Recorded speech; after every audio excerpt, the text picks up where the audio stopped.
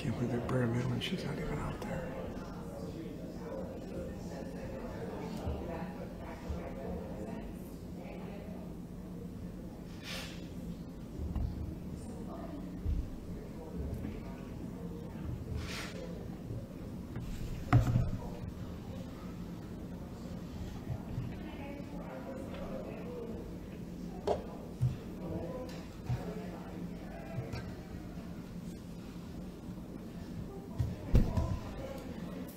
And of course, sit a victim right in the front row. I mean, they gotta do something. They have to.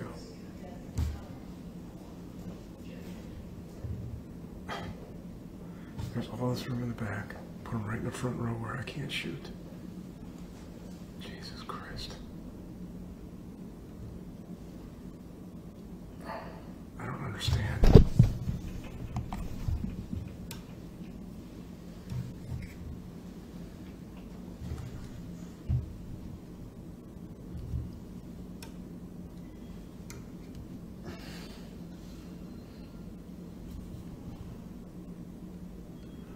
Really? You're wearing sunglasses on the top of your head. They make you take them off? Oh, ridiculous.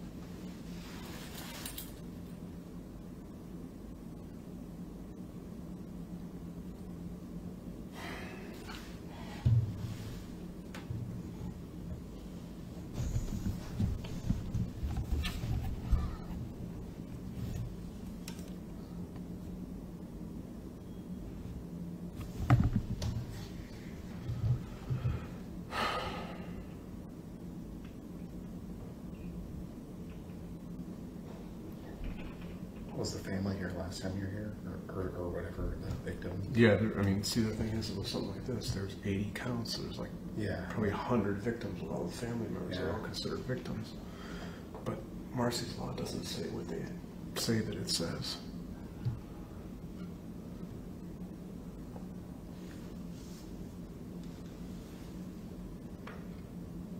I mean, I'm pretty sure that it doesn't say that if you're in public, you're in a public place, that you have to be like shielded. Like we can shoot them all we want out in front of the courthouse.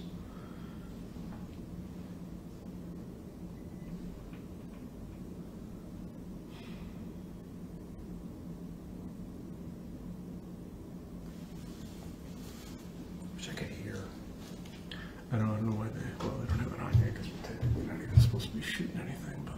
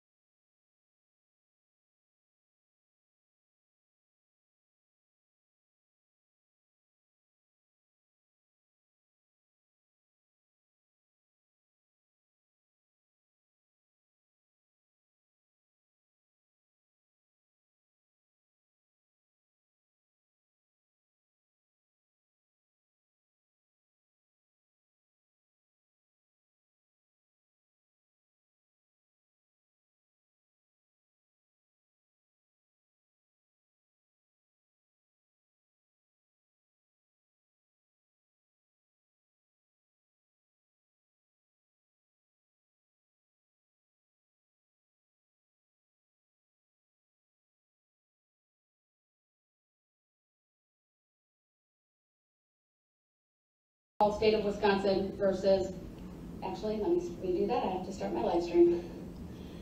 Then we'll do it. Sorry about that.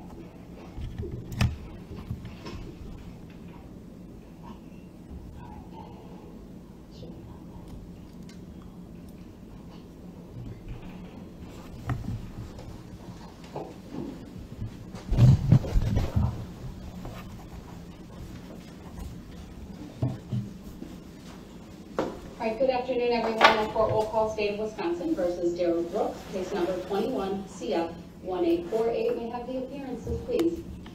Good afternoon, Judge Sue Upper, Leslie Basie, and Zach Witchow, all appearing for the state of Wisconsin. Good afternoon.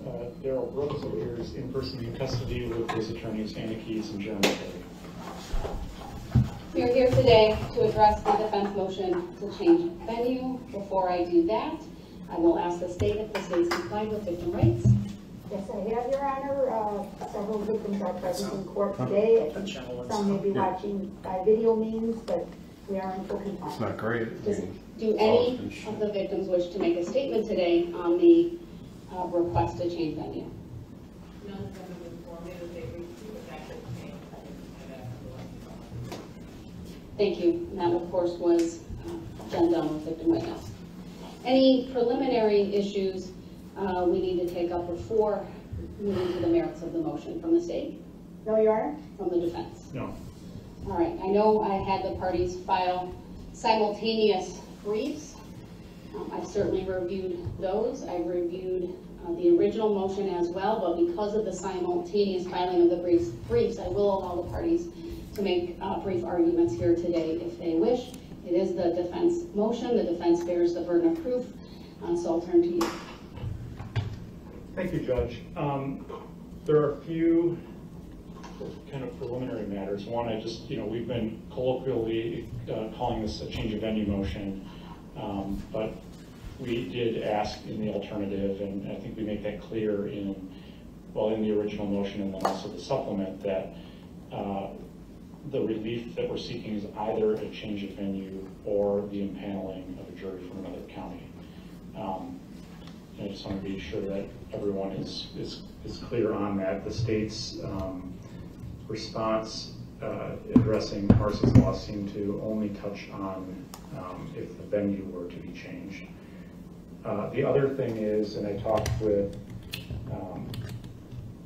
DA Opper prior to this hearing, and I think I can state that we aren't disputing sort of each other's numbers on this, that there isn't a dispute as to the content of the articles, the many articles that we attached to the different filings in this case, and sort of the numbers breakdown, kind of the analysis that we each did based on the questions that we discussed in our respective filings, that there isn't there's a dispute about, like for instance, we said that the questionnaires, our analysis showed that 720 either attended or knew someone who attended.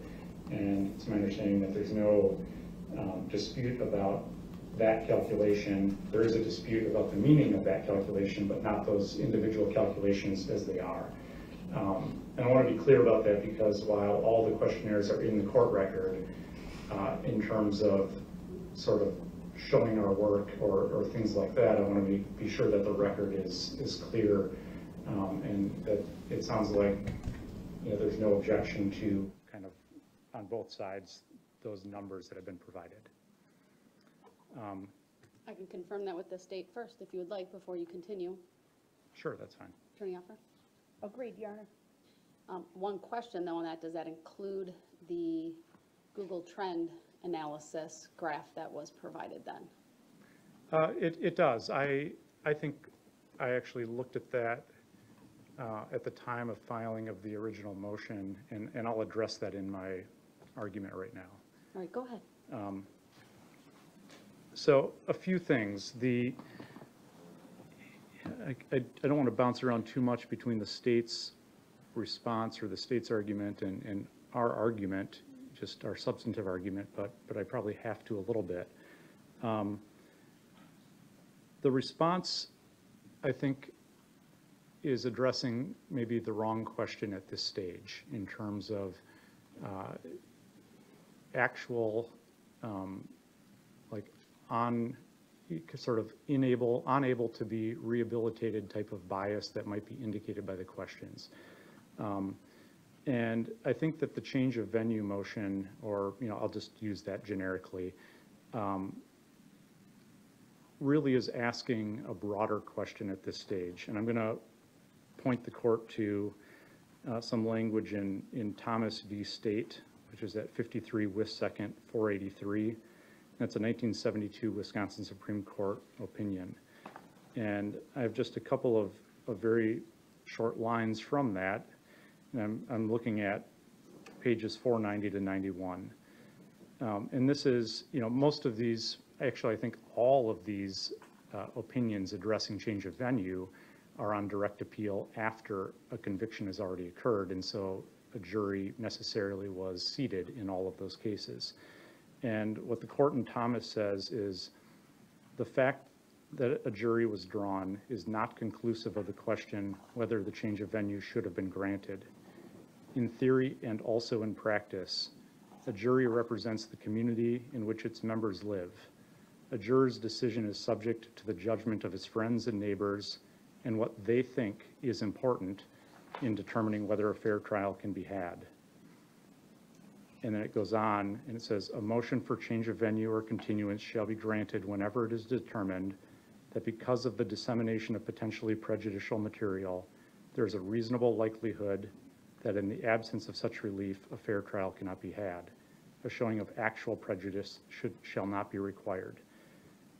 And the standard then is a reasonable probability of prejudice inherent in the situation.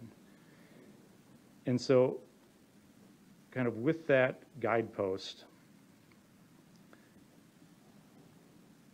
what we tried to do and tried to point out in the original motion to change venue is that in this case, in this community, the potentially prejudicial material and the effects in the community,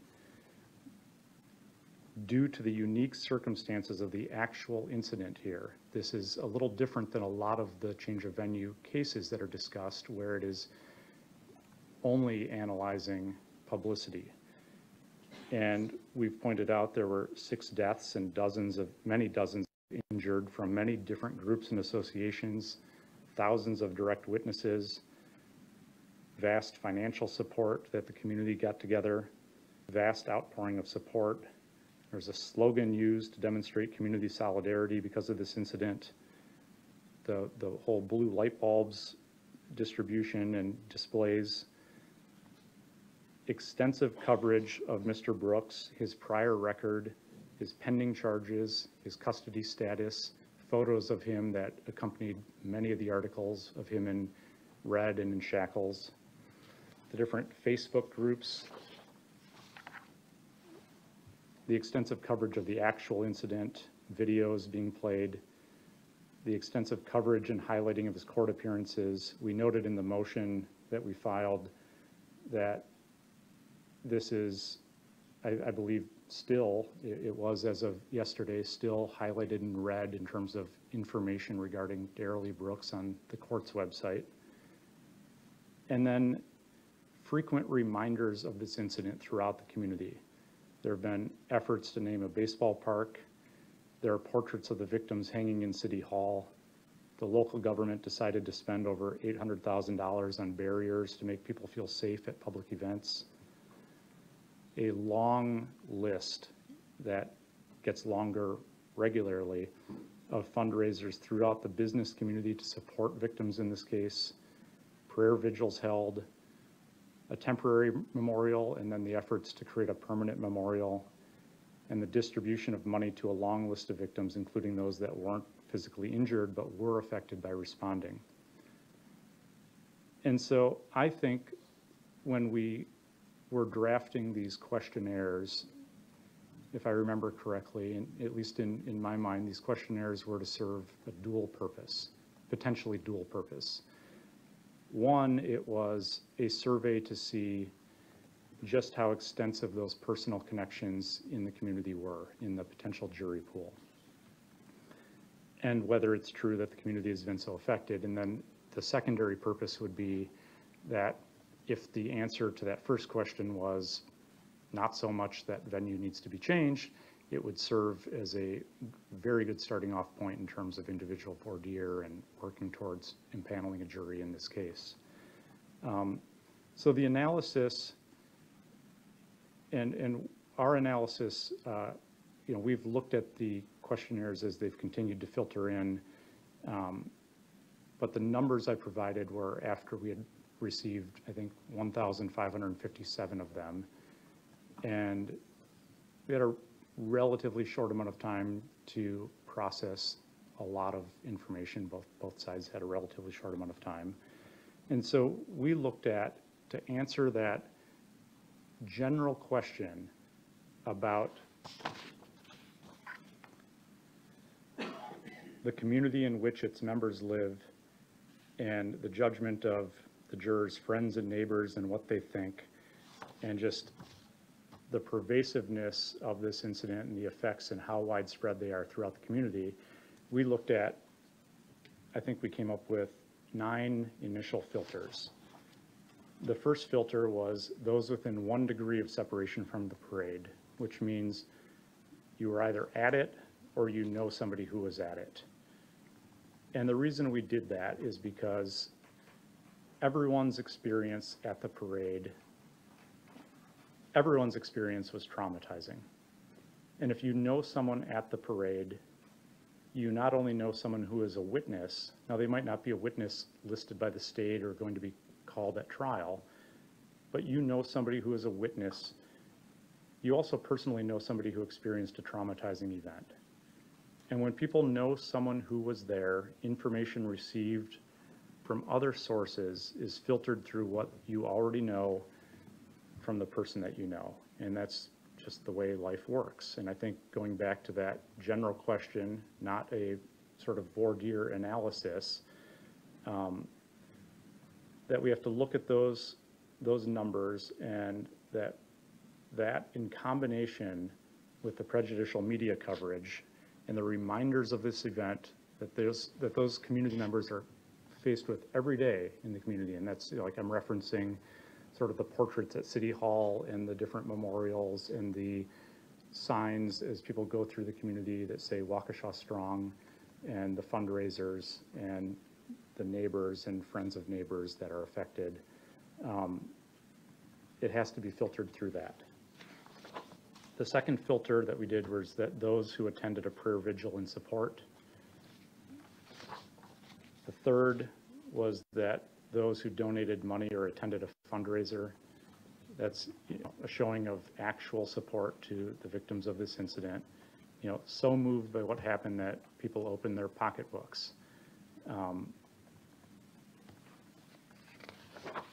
Whether you, and we discussed this at the time of coming up with the questionnaire, but if you donated or attended a fundraiser, I think really showing the same level of solidarity and support. We included those who were members of a social media group in support of the victims. I think the most notable of these is the Waukesha Strong Community Facebook group. And the postings are regular solidarity with victims, fundraisers, commentary on the proceedings.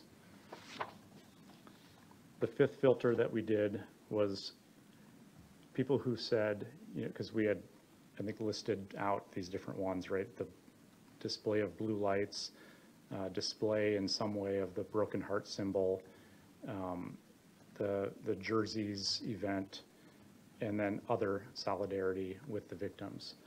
And so we included that filter as well of, who of this potential jury members displayed some display of solidarity with the parade victims.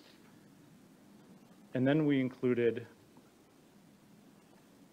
in the questionnaire, I think it was questions 97A through H, and it listed out a number of, potentially sort of traumatic personal effects from this, including, and looking at that of like who of these potential jurors in this community through that same lens, faced with the daily reminders of their neighbors and what they're through and what they see every day and the news that they are subjected to, how many of them selected yes to one or more of those, of being, having an actual adverse effect on this individual.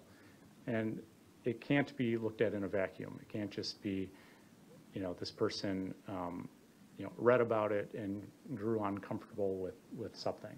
It's that person also is in this community and has all those daily reminders and all of the other things in terms of how that news is filtered through that person.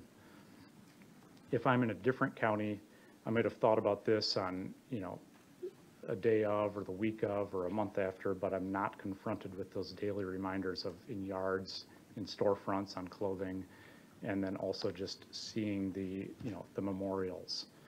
The seventh filter we did was if you were personally familiar with someone injured or affected by the parade. The eighth was if you viewed court proceedings in this case, and there's some overlap. I think the state included in its analysis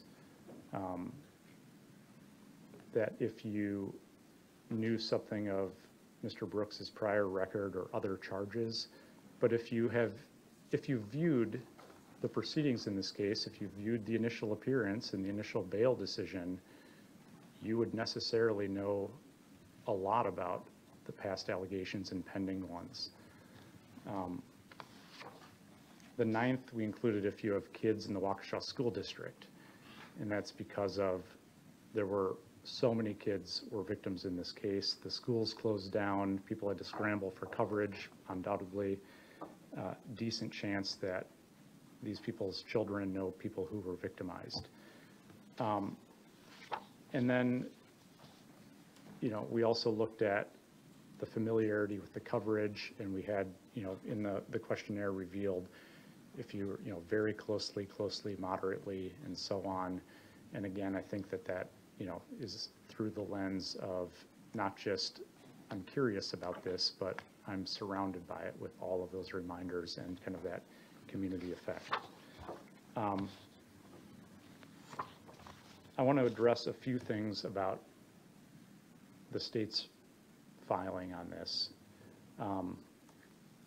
They referred to, I don't know if it's pronounced the Fonte case, Font in the beginning, I think largely to cite to it for the list of sort of media factors and how to analyze that. But that case itself had one victim versus the many dozens in this case. I think just factually is very, very distinguishable from this case in terms of the sheer number of victims, the sheer number of witnesses from diverse groups, the multiple ways this community has been affected. And then they went through just the state, I think then proceeded to go through the 8 listed factors to how to analyze a change of venue motion. And again, those are largely geared towards, actually they're entirely geared towards how to analyze prejudicial publicity. And so I think it's not a perfect fit with this. The first one is the inflammatory nature of the publicity. I think the state argued that it's not been intended to inflame or arouse community feelings against, no attempt to influence public opinion. And I would point to the effect of the coverage. In the supplement that we filed, I included the investigatory article that had been up on JS Online for months about how the criminal justice system failed to hold Mr. Brooks accountable. And it goes line by line analyzing prior record and prior accusations and pending accusations. The timing and specificity, that's the Google trend that was included. Honestly, I think that people don't need to Google it, after the initial weeks of this, they're confronted with it everywhere.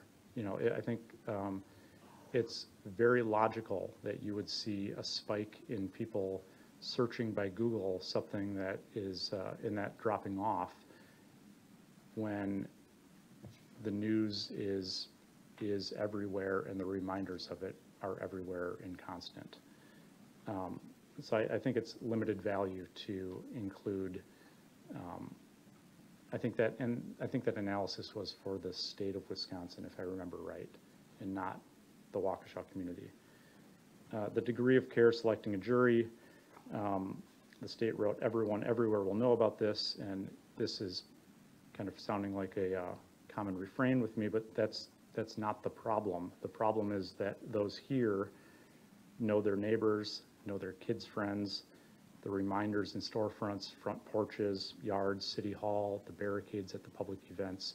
It's more than just a high-profile case where a lot of people know about it. It's those other things that has to be looked at in context.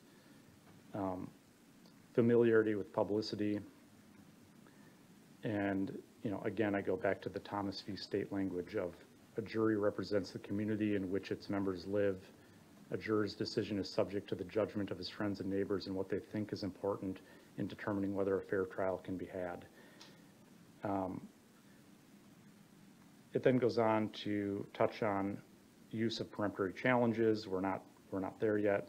The state's participation in the adverse publicity. I've not really ever suggested that the state has taken much of a participation in that. The severity of the offense charged, it can't get more serious than this. And verdict return, and again, that's included because all of these cases are discussed post-conviction on appeal. Just a few more points to make.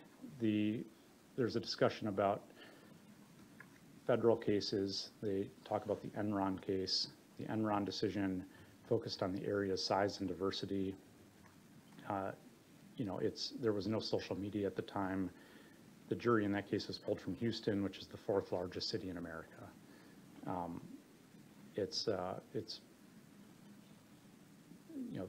That was an important factor in that decision, and it's an important thing to distinguish in this case in terms of just sheer numbers. Also, while it was highly publicized, it's also a fairly obscure financial crime in terms of the people really knowing about it. The Boston bomber case, again, that pulled a jury from 9 counties, which is, I believe, 5.2 million people and was 75% of Massachusetts' overall population. It had an international spread of victims. This case, we're looking at 1 county, and it's a large county, but not even 10% of Wisconsin's population. I think the population of Waukesha County is somewhere around 400,000 people. I would ask for the defense motion to be granted when, I think that this return of, I'm not sure what the number is up to now, we had the count at 1557 in terms of questionnaires returned. I think it bears out what we alleged in the initial motion.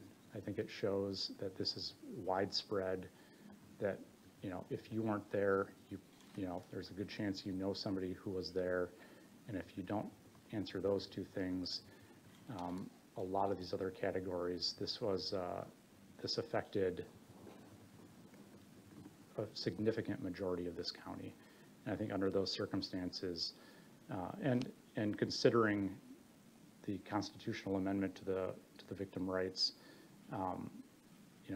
we've from day one suggested the alternative as well is fine, which is as a solution to this, to be sure to protect Mr. Brooks's constitutional rights and this court's interest in having a fair jury, which is a fair jury trial, which is to impanel a jury from another county. Thanks. Thank you. Attorney Appa? Oh, thank you, Judge. Judge, let me just begin by saying, as Attorney Perry did, I mean, technically we're not disagreeing with the math or the filtering that the defense did in this case. Our objection is with the conclusions that they draw, just as he said. We don't agree with the premise that they have 1 degree of separation by saying, I knew somebody who was at the parade. By its very nature, that's a vague sentence, right? If I tell the court, my assistant's cousin's in-law was at the parade. Do I know that person? Yes. Is that going to have great potential impact on me as a juror? Probably not. That's exactly the kind of question we need to have that person here to explain it to us. Do I know somebody? What does that even mean? The question is very broad. It had to be, I understand that. Can you conclude by a sentence, I knew somebody was at the parade, there's 1 degree of separation? Absolutely not. So we reject the conclusions that were drawn by the defense to come down to these numbers. We don't accept that knowing somebody who was at the parade is an automatic disqualification. We would disagree with that conclusion. Obviously, these are questions the court will have to decide for this motion, but essentially, as I read the brief and I hear Attorney Perry talk, they immediately disqualified half of the pool based on their statement that I know somebody who was at the parade. You have to drill down into these questions. A lot of the questions did, and a lot of the questions said, just because you knew somebody was at the parade, can you be fair? That's the key question, right? Can they be fair? We don't think that having a child in the Waukesha School District means objectively that you cannot be fair. We don't think the fact that you saw a social media post means that you cannot be fair. We do not think the fact that you may have read an article 6 months ago means that you cannot be fair, because things change so drastically in this environment we live in, Your Honor. Sadly, since this event, there's been 2 other mass casualty events, just since November of 2021. People's lives move on. People move on to the next news story. The suggestion that the easy solution here is to just pick another jury from another county completely ignores the fact that the jurors in La Crosse or Eau Claire or Marathon County may all come back with the same answers, right? Because today's publicity is 24/7. At the drop of an eye, you can know what's going on. You could be sitting in Germany and reading about this case. So it's not exclusive to Waukesha County. To Attorney Perry's point about, well, it's so pervasive here, people put out blue lights and they hung up Waukesha Strong signs. Where's the prejudice to Mr. Brooks in that? Do the signs say Darrell Brooks is guilty? Do the signs say Darrell Brooks must be convicted of these crimes? The signs say Waukesha Strong. That's it. Subject to interpretation by the viewer as to what that means to them. The purchase of concrete barriers by the city of Waukesha. Read the article they attached to their exhibit, or to their supplement. It doesn't mention Darrell Brooks by name. It doesn't talk about the case at all. It refers to the parade tragedy. Under no circumstances could anybody ever look at this and say this wasn't a tragedy. 6 people lost their lives. That's a fact. That you don't have to talk about Darrell Brooks. You don't have to talk about his history. You don't have to talk about this case to say 6 people lost their lives that day, and that's a tragedy. They quote Chief Thompson in their supplemental brief on page 6. Chief Thompson is quoted as saying, quote, "We want the public to feel safe coming to the city of Waukesha events. While we can never prevent every type of criminal activity, we are doing our best to make sure the events are as safe as possible," end quote. There's no mention of Darrell Brooks by name. There's no mention of this prosecution. There's no mention of anything. It's not prejudicial. It's not inflammatory. It's the chief of police saying to his community, come out, we want you to feel safe. You can't equate that with our community cannot be fair to Mr. Brooks. Mr. Brooks selected the location to commit these alleged crimes. He selected the fact that there would be thousands of people present to witness his alleged crimes. He selected the fact that of those thousands of people, probably dozens, if not hundreds, were recording his alleged crimes. There hasn't been anything unfair or prejudicial to Mr. Brooks overall in the community's response. The fact that the community has chosen to support the victims of this tragedy. Again, we're not seeing signs that say Darrell Brooks did this or Darrell Brooks did that. We're seeing recognition of the loss of life and the impact that it's had on the community for the other surviving victims. We think the Boston Marathon case is the most persuasive because it's the most factually similar and recent in time. A lot of these cases are very old, and they can't account for today's media outlets and news sources that exist today. They just can't.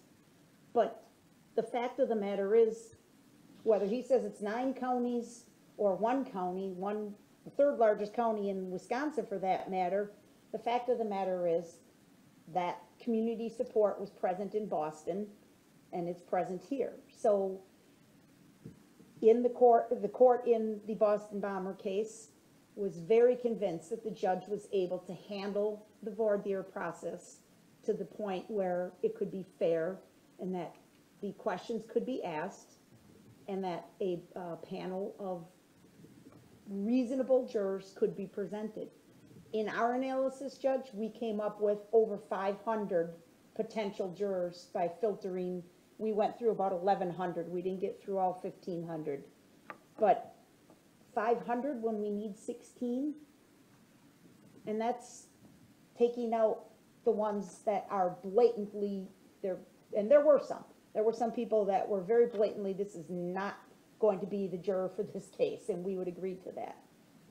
But even if we followed the filtering process of the defense, and it's a little unclear to me if this was a funnel or not, it almost reads like it was a funnel, like they started with 1,500 and then they eliminated 720 people so that because they knew or someone who either attended or knew somebody who attended the parade.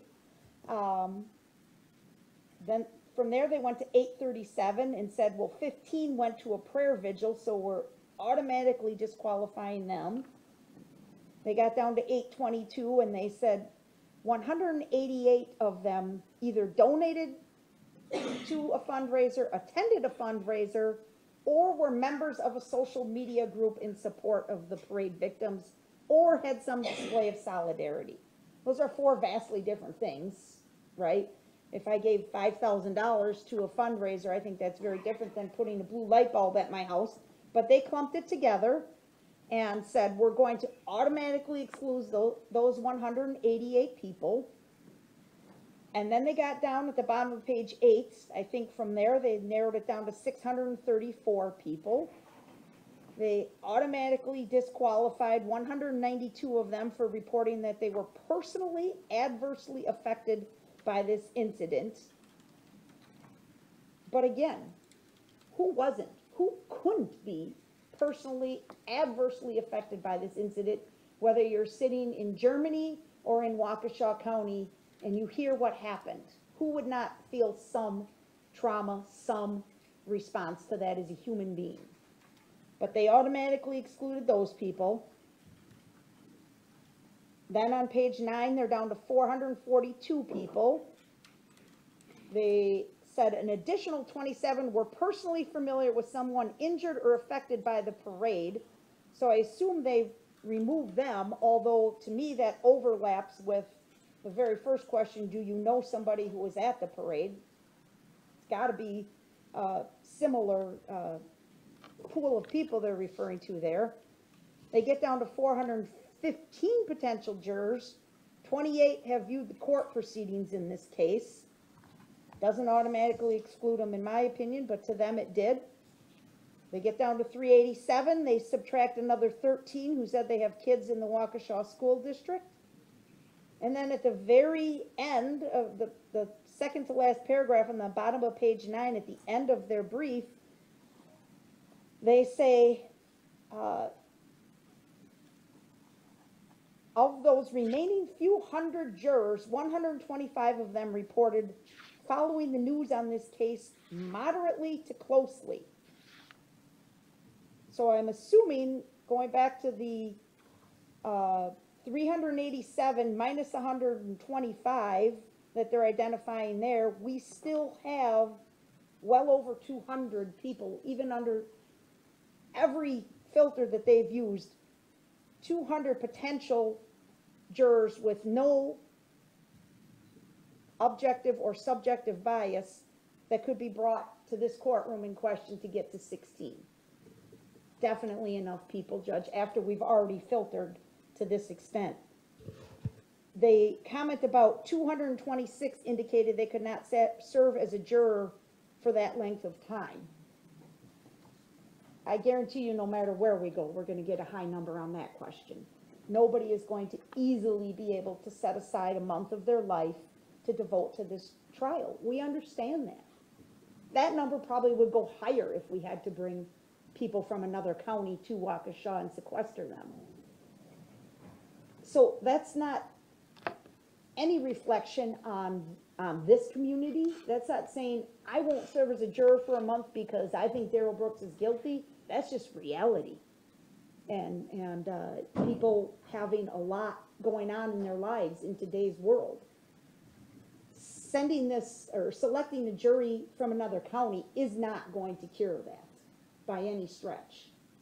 So we stand by our process, Your Honor. We think there's several hundred people using subjective and objective bias measures that could be brought in as a potential pool to serve on this jury right here in Waukesha County. I think it's remarkable, Your Honor, that even, again, in the defense brief, they say on page 5, top of page 5, the list of those victimized in the community is reported to be more than 560 individuals. That sounds like a lot until you remember Waukesha County has 400,000 people. So 560 were victims out of 400,000. We believe, Your Honor, that these jury questionnaires serve the purpose. They have identified for us the fact that in this community, there are people that can be fair, can be asked to come and serve on a jury, even one of this length. That will be a hardship for them. We understand it, but they will do it. And we believe that the passage of time has definitely worked against the defense motion in this case, because sadly, as I remarked, just the last 6 months, there have been other significant tragic events that have caught the attention of the world in the United States of America. So for all these reasons, Your Honor, we do rely on our argument in the brief. We disagree with the analysis that the defense performed, and we're asking you to deny the motion. Thank you. Thank you. I'll ask John Dunn one more time. If anyone who's here, I don't have anyone on the Zoom. Okay. But if anyone would want to make a statement on the motion that's before the court today. It doesn't appear so, Your Honor. Thank you. Judge, can I respond briefly? Very briefly. Okay. Yeah, just a few short points. We don't have, there's no criticism of this community coming together to show support and solidarity. It's just that if you have, with the victims in this case, you shouldn't then sit on a jury in this case to decide it. It's many of the things that we talk about are admirable. A funnel, in terms of that question, yes, that's where those numbers were. And again, not, as I tried to explain earlier, not applying this conclusively shows statutory or objective or or subjective bias, and therefore there's no more questions that might be asked of this person if they got to voir dire. But in terms, the questionnaires which are in the court record speak for themselves. Those people that answered attend or know somebody who attended, the trends of that in terms of how they answered those other questions show significant familiarity with this case. I don't see what showing there has been aside from the Google Trends chart about the passage of time working against the defense motion. The coverage has continued, and as to the couple hundred left, even after the defense analysis in this case, I go back to the language from the Wisconsin Supreme Court, which is a jury represents the community in which its members live. And even if you don't know somebody, didn't donate, didn't attend a fundraiser, what these questionnaires show is the pervasive effect and the profound effect that this has had on this entire community. And I think the further away you get from that, you'll have people that are aware of this, but those other factors that we've been discussing won't be present because they can't be. You wouldn't be surrounded by the constant reminders because those reminders are physical reminders of who are your neighbors, who's been personally affected, and all of the signs and other displays of solidarity. Thanks. Thank you.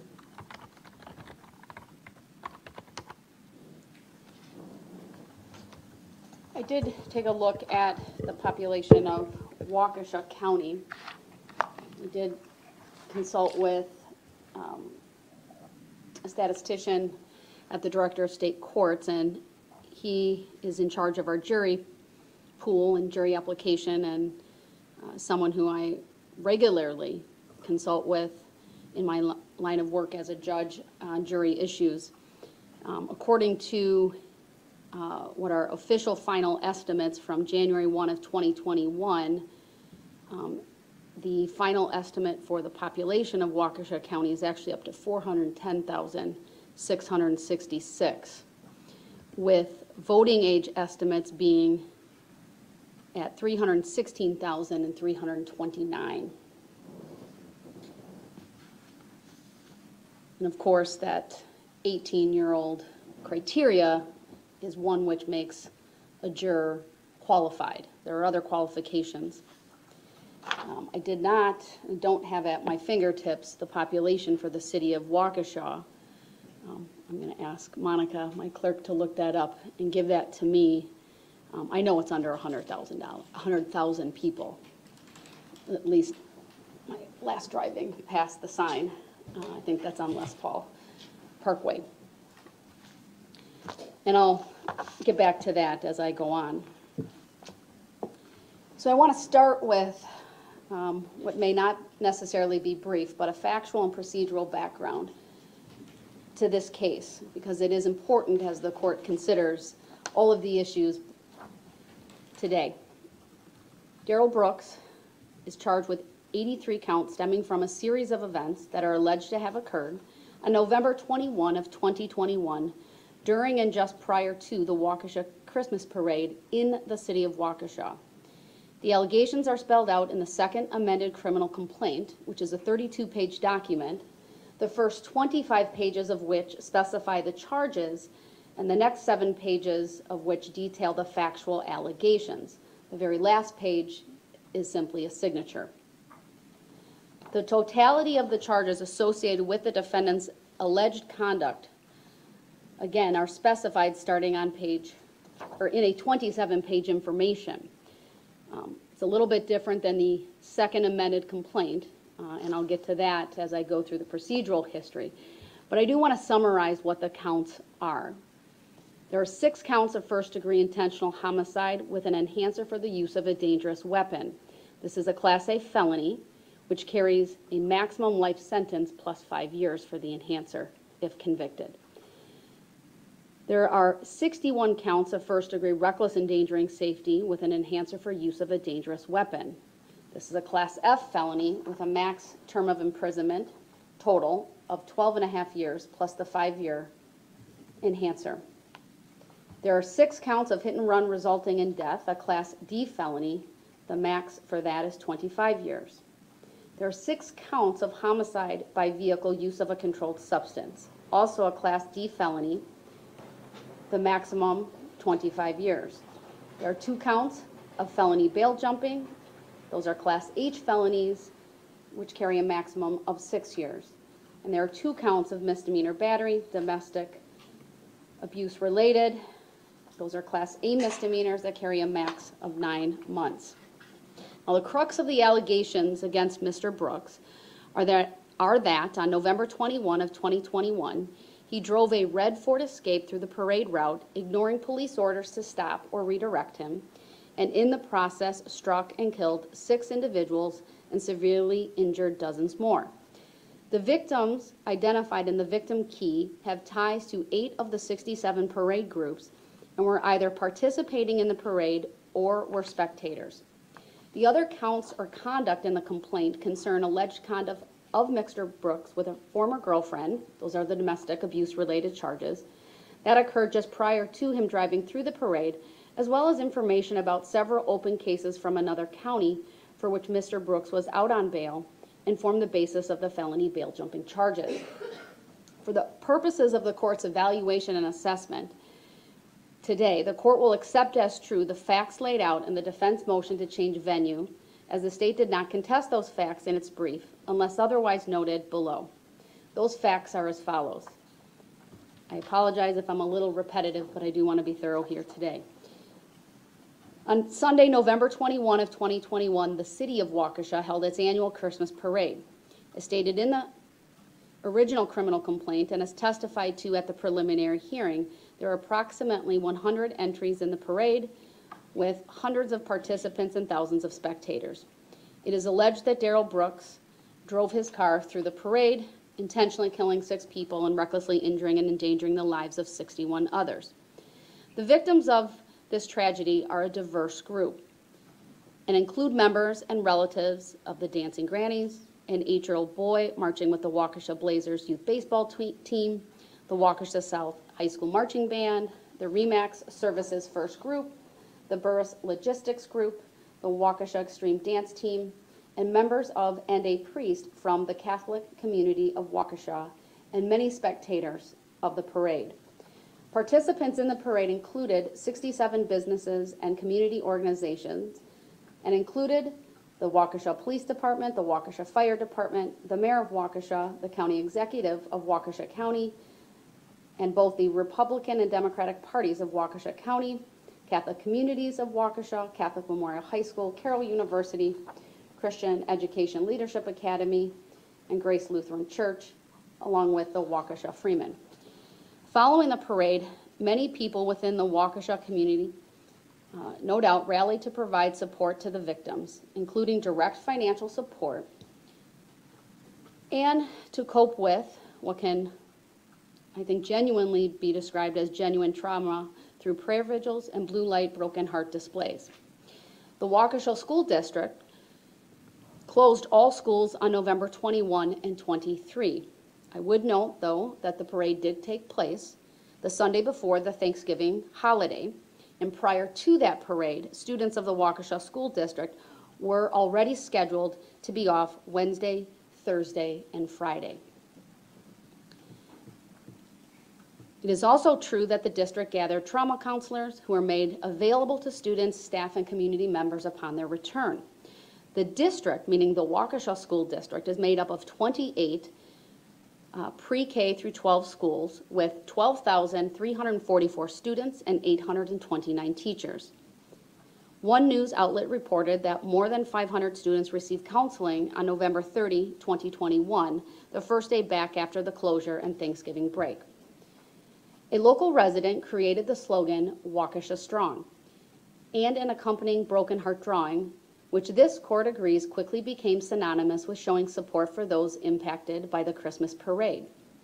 The broken heart image and the words Waukesha Strong have been displayed across social media, in storefronts and business displays, on residential and business yards, and on pieces of clothing. Now, no quantifiable information was provided regarding the extent of these displays, but I would note the court, who myself as a member of the greater Waukesha community, has personally seen such displays primarily in the city of Waukesha when traveling through Waukesha for personal reasons.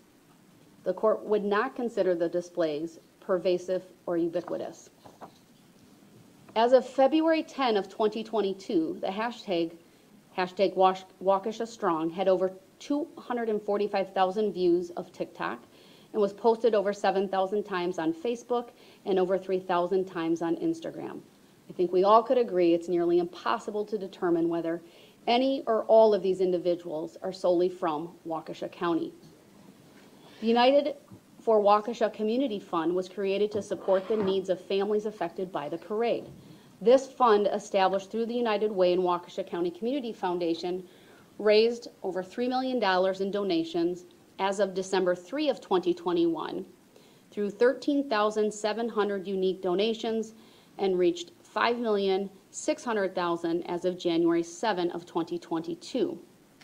The fund's committee members include the Waukesha County Executive, the Mayor of Waukesha, the Director of Waukesha District Attorney's Victim Witness Assistance Program, and the Superintendent of the Waukesha School District.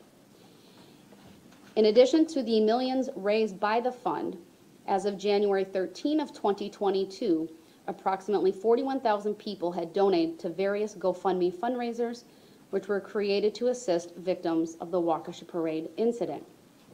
Blue light bulbs were distributed for community members as well to install and display outside their homes to show support for the Waukesha Parade victims. Waukesha natives Joe and Megan Schobert, Batteries Plus, Home Depot, TNT, and Ace Hardware sent 10,000 light bulbs to the city of Waukesha for distribution. 7 downtown businesses distributed the bulbs free of charge. Additionally, every member of the Waukesha City Council was given a supply of blue light bulbs to distribute to their constituents. Prayer vigils were held at Humphrey Chapel, at Carroll University on November 22, and at Hales Corners Lutheran Church on November 23 of 2021. A vigil was also held at Cutler Park in downtown Waukesha on November 22 of 2021, and hosted by the Association of Waukesha Congregations, with participation by the Brookfield Elm Grove Interfaith Network and the Interfaith Conference of Greater Milwaukee. Speakers at the vigil included the Mayor of the City of Waukesha, Sean Riley, the Police Chief, Dan Thompson, the Fire Chief, Steve Howard, and a representative from the Waukesha School District, and many religious leaders. On November 22 of 2021, another prayer vigil was held at St. William Catholic Church. This was apparently also live streamed on Facebook. There is no doubt at each of the prayer vigils, large crowds attended, but it is unknown how many of the attenders were residents of Waukesha County. A number of benefits to support the victims were also held, including the following. Waukesha County Sheriff's Department sold plush canine dogs, with 100% of the profits donated to the United for Waukesha Community Fund. Harley Davidson of Oconomowoc held a fundraiser on November 27. Avalon Graphics sold yard signs with the Waukesha Broken Heart logo, with 100% of sales benefiting the community fund. Culver's of Waukesha donated 50% of sales on November 24 to victims and families. Coast Car Washes donated all sales from its Waukesha, Pewaukee, and West Dallas locations on November 24 to families of victims. Bosco Social Club donated 50% of proceeds between November 26 and 28. The Coop donated all proceeds from November 26. The Waukesha Masonic Lodge hosted a pancake breakfast on December 4. The Saloon on Calhoun hosted a benefit on December 14, and Waukesha Skateland hosted a benefit on December 15. As of February 8 of 2022, the Waukesha Strong Community Facebook group had 5,600 members. This group's page included a list of upcoming events related to local fundraisers, all of which were presumably held on the dates and locations listed. Although I have all of them listed, they are listed in the defense brief, and I'm going to just incorporate that in by reference. Although I would note it's unclear how many of these events are directly related to the parade and which are for other reasons.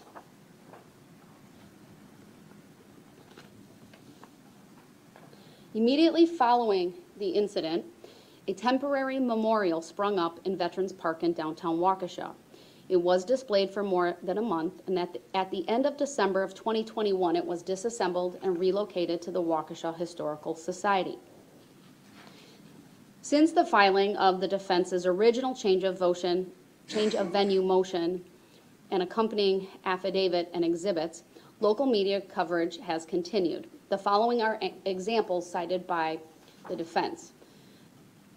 On March 17 of 2022, the Milwaukee Journal posted on its website an investigatory article titled, "How Police, Prosecutors, and Courts Across 3 States Fail to Hold Darrell Brooks Accountable." The article is accompanied with a picture of an in custody and shackled Mr. Brooks being led into the courtroom by an officer, and I'm told the article remained visible on the front of the Milwaukee Journal Sentinel's website every day for 2 months after the article was posted. The court would describe this article as being an in-depth investigative piece that presented objective information to the reader. It uses words such as allegations and accused. And perhaps more telling is there is no dispute of the vast majority, if any, of the information reported in that article. I won't detail the other parts of the article detailed by the defense. Again, that is in their brief and incorporated herein by reference. Work has continued to create a permanent memorial for the victims of the parade incident. On March 19, it was reported that a memorial for the parade victims was installed at City Hall, featuring the paintings of the deceased victims. The article, which was posted on WTMJ.com, states, "The 6 were killed when prosecutors say Darrell Brooks Jr. drove his SUV through the parade route." On May 27, 2022, the Milwaukee Journal reported that the Waukesha Parade Memorial Commission announced it was considering 3 sites to memorialize the 6 people killed. The list of those victimized in the community is reported to be more than 560 individuals.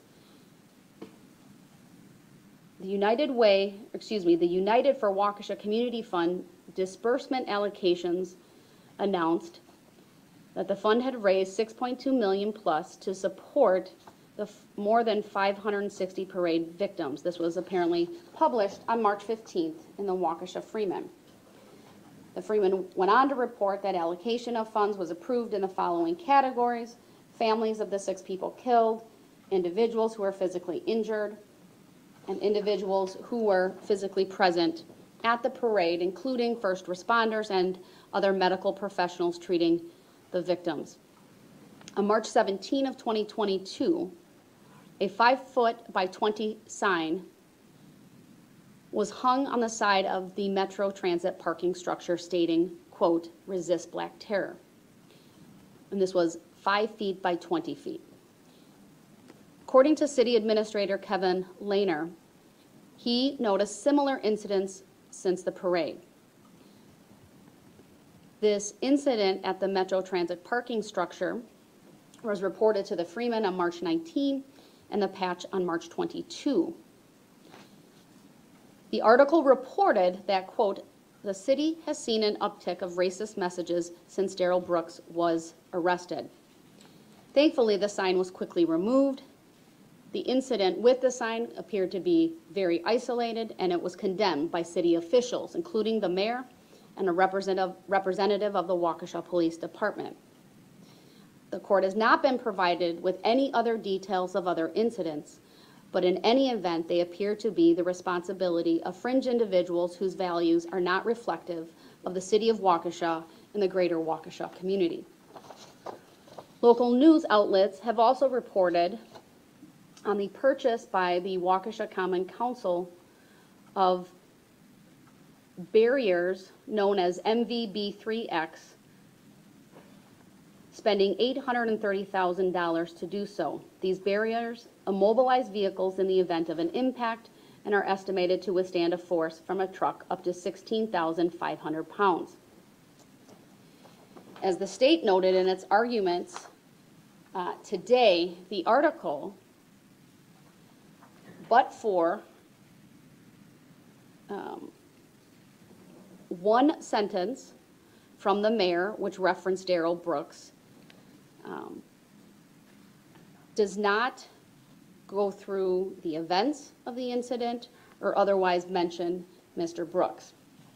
It is primarily regarding the purchase of the barriers, and a separate article from the Freeman did not even mention Mr. Brooks. There was apparently an article on May 30th on Fox 6 News Milwaukee about the Waukesha Memorial Day Parade and the use of the traffic barriers, and made reference to Darrell Brooks. However, they did use words such as allegations, and then further commented about how 3 of the high school bands were marching together.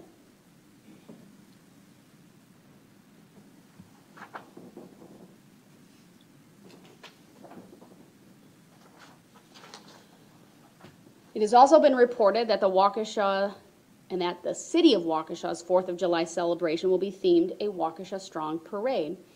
And the first 4,000 visitors of the neighborhood beer garden will receive free Waukesha Strong glow bracelets.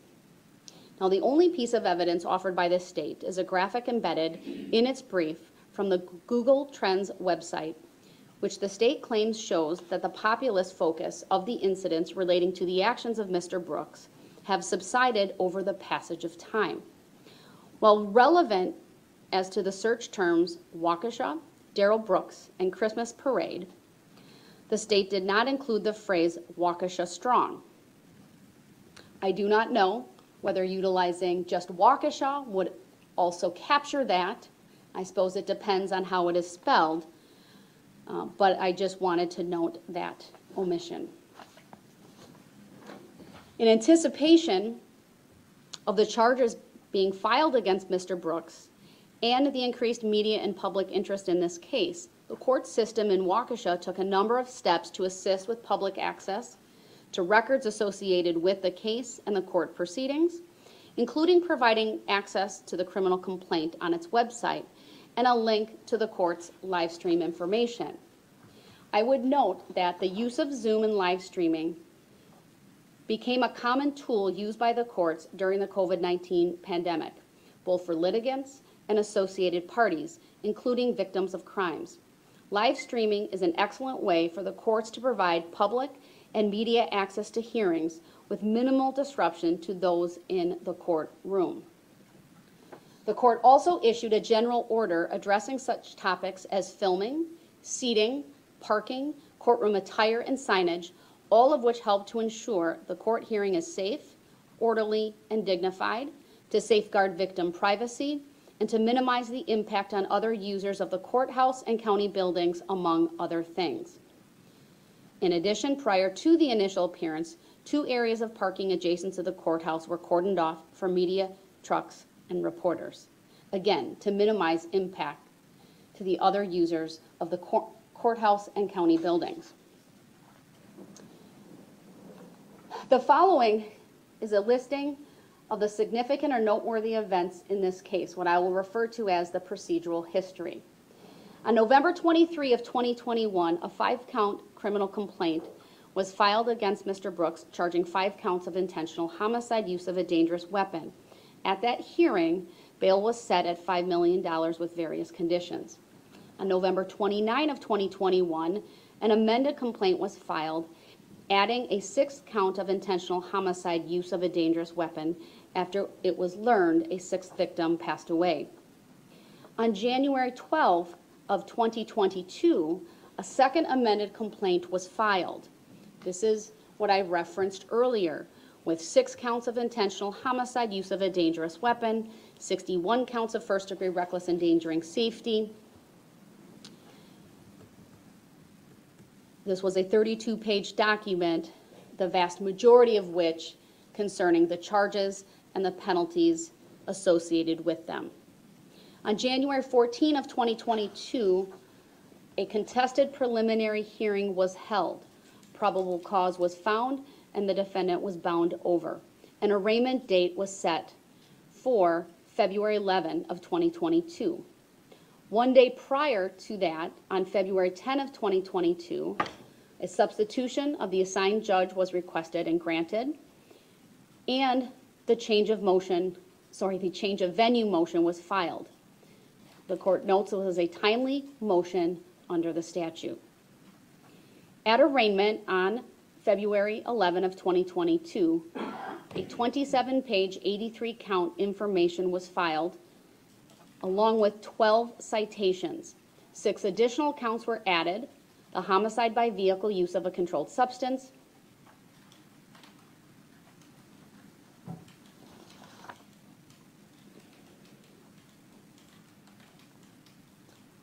I believe the hit and run homicide charges had previously been filed with the second amended complaint, but in any event, all of the citations related to the traffic-related homicide charges were filed on February 11.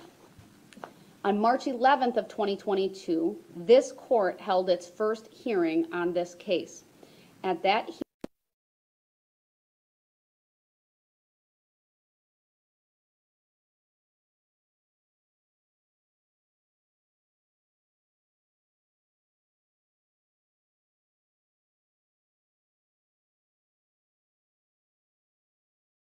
of 2022, both the state and the defense filed their proposed jury questionnaires. On March 29 of 2022, the court held a hearing on those questionnaires. The questions were finalized. I know the parties will, I'm sure, remember the court took a lengthy adjournment so that the parties could confer and present a joint submission to the court.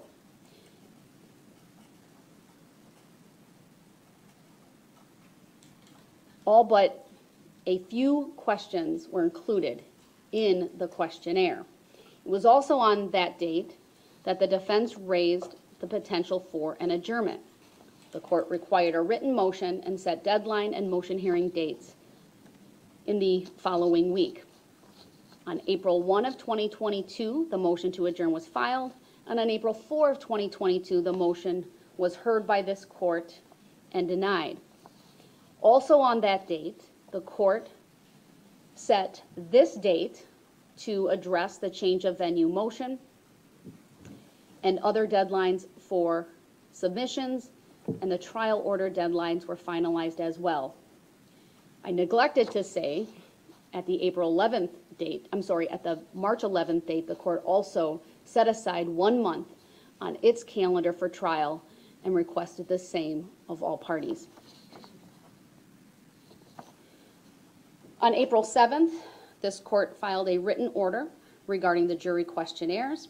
On April 11th, the trial scheduling order was filed.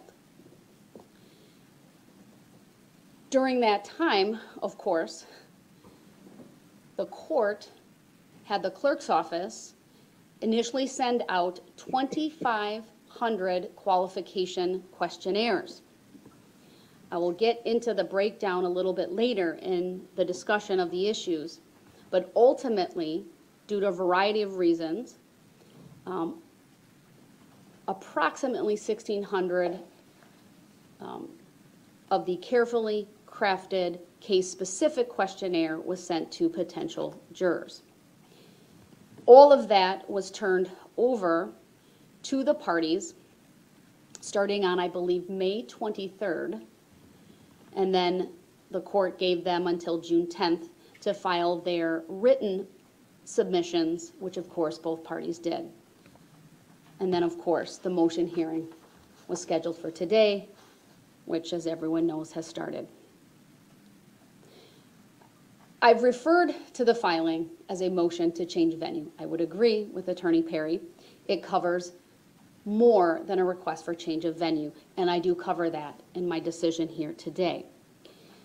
The motion that was filed on February 10 of 2022 claims that a fair and impartial jury cannot be impaneled in Waukesha County under Wisconsin Statute Section 971.22 and relevant case law. In the alternative, and pursuant to Wisconsin Statute Section 971.225, the defense seeks an order that a jury panel be drawn from another county where a fair and impartial jury may be found. In addition, and irrespective of whether the change of venue motion is granted or a jury from another county is used, the defense seeks an order requiring the jurors be sequestered during the trial pursuant to Wisconsin Statute Section 971.12. Now, the Wisconsin Constitution provides that criminal trials shall be held in the county or district wherein the offenses were committed. Specifically, Article 1, Section 7 of the Wisconsin Constitution provides as follows. In all criminal prosecutions, the accused shall enjoy the right to be heard by himself and counsel, to demand the nature and cause of the accusation against him, to meet the witnesses face to face, to have compulsory process to compel the attendance of witnesses in his behalf, and in prosecutions by indictment or information, to a speedy public trial by an impartial jury of the county or district wherein the offense shall have been committed, which county or district shall have been previously ascertained by law. Wisconsin State Statute Section 971.19 sub 1 provides that venue shall be in the county where the crime was committed, except as otherwise provided in the statute. The following parts of the statute do not apply in this case. However, the Due Process Clause of the 14th Amendment of the United States Constitution requires fundamental fairness in the prosecution of state crimes and entitles a state criminal defendant to an impartial jury as well.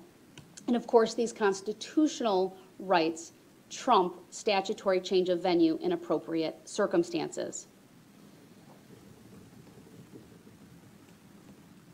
The citation for that is Morgan versus Illinois, 504 U.S. 719, a 1992 case, and Oswald versus Bertrand, 374 F. 3rd, 475, a 7th Circuit case from 2004. Change of venue is grounded in constitutional principles of due process and the right to a fair and impartial jury. As stated, both the United States and Wisconsin constitutions require that an accused be tried before an impartial jury. That is the United States Constitution Amendments 6 and 14, and again, Wisconsin Constitution, Article 1, Section 7. This also was discussed in McKissick versus State, 49 Wisconsin 2nd, 537, a 1971 case. A case that has really become the seminal case in Wisconsin concerning pretrial publicity and a fair and impartial trial. Due process requires that the accused receive a trial by an impartial jury, free from outside influences, where there is a reasonable likelihood that outside influence may prevent a fair trial. That's from Shepard versus Maxwell, 384 U.S. 333, a case out of the United States Supreme Court from 1966, one of the seminal cases on this topic as well. However, outside influences of pervasive and adverse pretrial publicity do not inevitably lead to an unfair trial. That is from Skilling versus United States, 561 U.S. 358 from 2010. Under Wisconsin law, a defendant may move the court for a change of the place of trial on the ground that an impartial trial cannot be had in the in the county. That is a citation to 971.22. In order for a change of venue to be granted, the defendant must present sufficient evidence to show that there is a reasonable likelihood of community prejudice so pervasive as to preclude the possibility of a fair trial in that community. That's a citation to McKissick, 49 Wisconsin 2nd at 545, and also State versus Albrecht, 184 Wisconsin 2nd, 287, from the Court of Appeals, 1994. A motion for change of venue is addressed to the sound discretion of the trial court. Holland versus State, 87 Wis 2nd, 567, a 1979 Wisconsin Supreme Court case. That discretion is guided by constitutional requirements that the accused is entitled to a fair trial.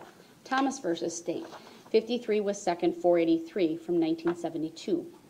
Where there is a reasonable likelihood that prejudicial news will prevent a fair trial, trial courts must transfer the case or take strong measures to ensure the accused receives a trial by an impartial jury free from outside influences.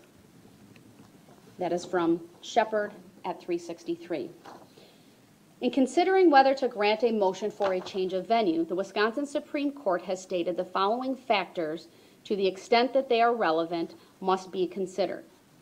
I state that because some of the factors can only be evaluated at the conclusion of a trial. Factors 5 and 8, along with part of 3, are typically reviewed on appeal after the trial has concluded. But these factors are as follows. 1, the inflammatory nature of the publicity. 2, the timing and specificity of the publicity.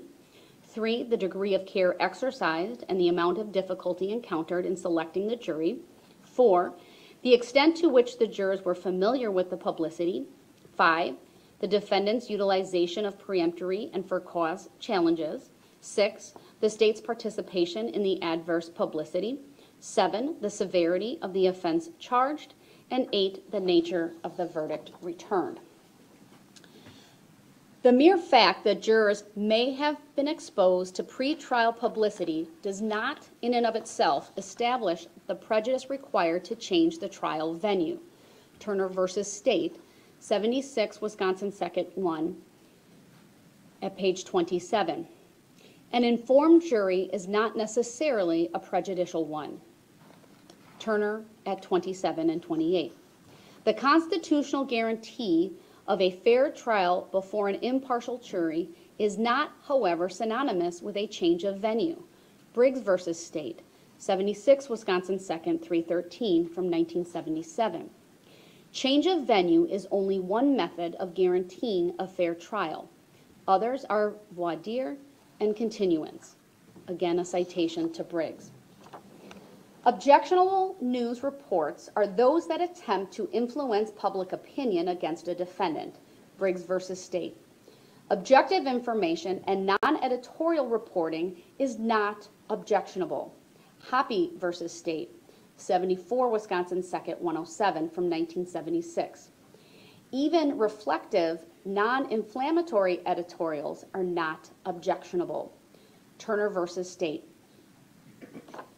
76 Wisconsin 2nd 1.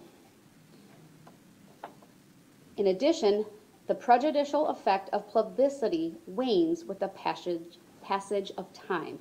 That is from Tucker versus State, 56 Wisconsin 2nd 278 from 1973.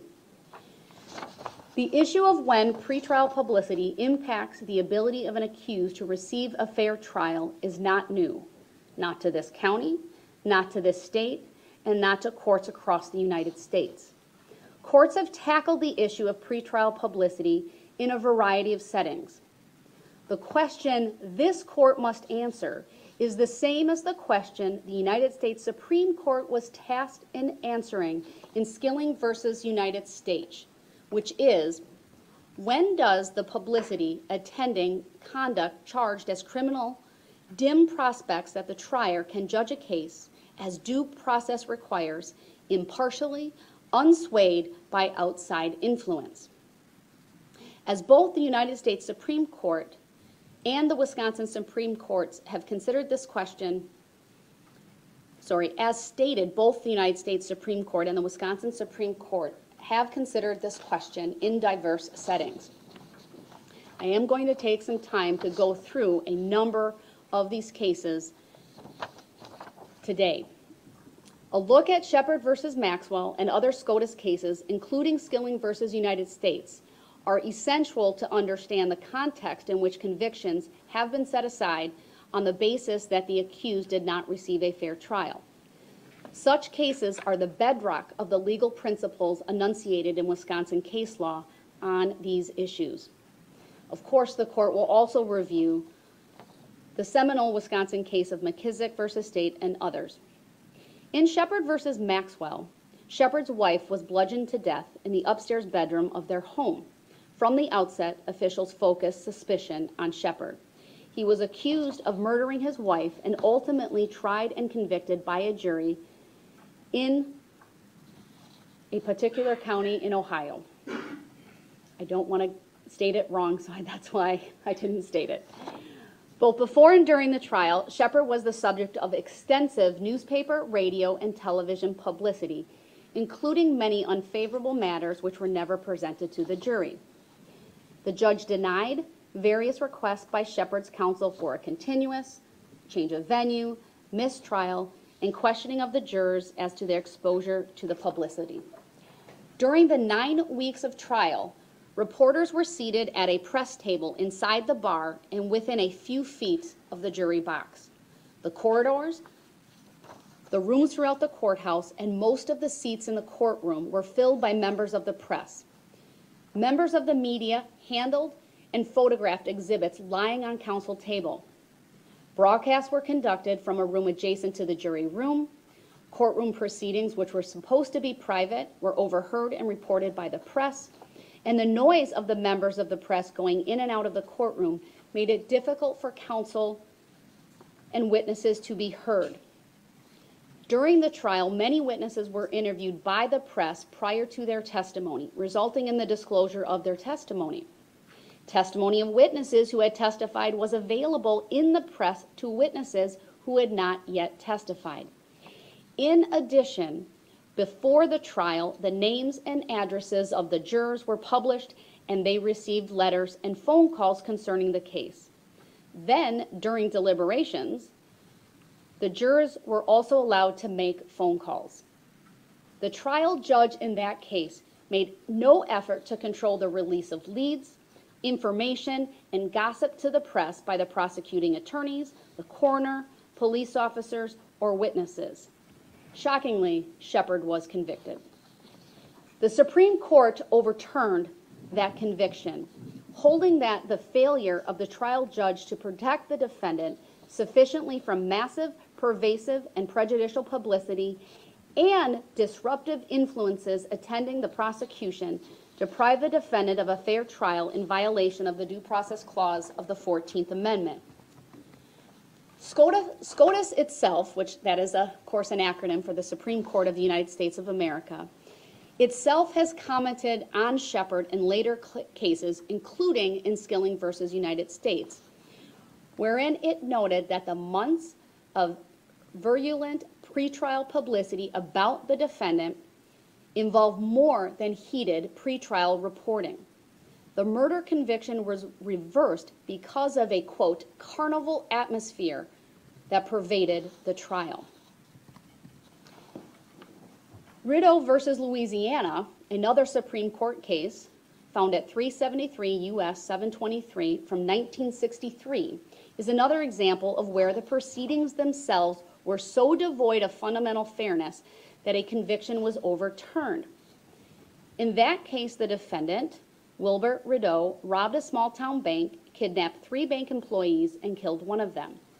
The local sheriff interrogated the defendant in jail without counsel present and obtained a detailed confession, which was done without the defendant's knowledge, and recorded and televised 3 times to large local audiences shortly before the trial.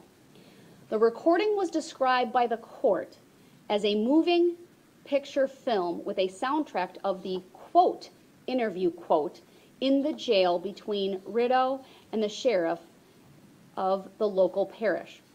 The interview was 20 minutes in length and shown 3 times on 3 consecutive days in the parish, a parish with an approximate population size of 150,000. The estimated audience size for the showing was 24,000, 53,000, and 29,000 respectively. In addition, the trial court denied Rideau's motion for change of venue. During voir dire, the trial court also denied 4 requests by Rideau to strike jurors for cause after he had exercised all of his peremptory strikes. 2 jurors who had seen the coverage and 2 jurors who were deputy sheriffs of that very parish. Rideau was convicted and sentenced to death. The Supreme Court again overturned a criminal conviction, finding that the media coverage manifestly tainted the criminal prosecution. Without even pausing to examine the voir dire, the court held that the, quote, kangaroo court proceedings, quote, trailing the televised confession, violated due process. In Estes versus United States, the Supreme Court set aside a conviction despite the absence of any showing of prejudice, stating the following. It is true that in most cases involving claims of due process deprivations, we required a showing of identifiable prejudice to the accused. Nevertheless, at times, a procedure employed by the state involves such a probability that prejudice will result that it is deemed inherently lacking in due process. That's found at 381 U.S. 352, again a case from the Supreme Court from 1965. In Estes, the defendant was indicted by a Texas county grand jury for swindling. Massive pretrial publicity resulted in national notoriety. Following a change of venue, and on the day of trial, a hearing was held on defendant's motion to prevent broadcasting and news photography and for a continuance of the trial. The hearing was conducted in the presence of some trial witness and veneer members who were later released. It was carried live on television and radio, and news photography was permitted. The original jury panel, the defendant, the attorneys, and the trial judge were highly publicized during the 2 days the hearing lasted. A different trial was impaneled in this case. 4 of the jurors on the later panel who were selected for service had seen or heard all or part of the broadcast. At that prior hearing, where that motion was being considered, at least 12 cameramen were engaged in the courtroom, taking motion and still pictures and broadcasting the proceedings. Cables and wires were snaked across the courtroom floor. 3 microphones were on the judge's bench, and others were beamed at the jury box and the counsel table. On appeal, it was conceded that the activities of the television crews and news photographers led to considerable disruption of the proceedings. The motion to prohibit broadcasting and photography that was held at that hearing was denied. The motion for continuance was granted. At the trial, about 1 month later, the scene in the courtroom had thankfully been altered. Although the press was permitted in the courtroom, they were restricted to a particular area of the courtroom, and only opening statements and closing arguments of the state and the return of the verdict were televised live. Defense counsel requested, and the trial court agreed, to prohibit coverage of any kind, live or still, during the defense summations to the jury. During that trial, excerpts from the earlier motion hearing were rebroadcast in the local market. Estes was convicted. The United States Supreme Court overturned this conviction because the defendant was denied due process of law. The court ruled that an actual showing of prejudice was not required because the trial court did not satisfy even the appearance of justice, reasoning that the videotapes of the hearings clearly illustrated that the trial was not one of judicial serenity and calm to which the defendant was entitled. So in Rideau, Estes, and Shepard, the United States Supreme Court overturned convictions obtained in a trial atmosphere that was corrupted by press coverage. However, the court in Skilling noted that their decisions cannot be made to stand for the proposition that juror exposure to news accounts of the crime alone presumptively deprives the defendant of due process. The court in Skilling went on to state, prominence does not necessarily produce prejudice, and juror impartiality, we have reiterated, does not require ignorance. Skilling at 381. Citing another Supreme Court case, Irvin versus Dowd, 366 U.S. 717 from 1961, wherein the court stated jurors are not required to be totally ignorant of the facts and issues involved. Scarcely any of those best qualified to serve as jurors will not have formed some impression or opinion as to the merits of the case.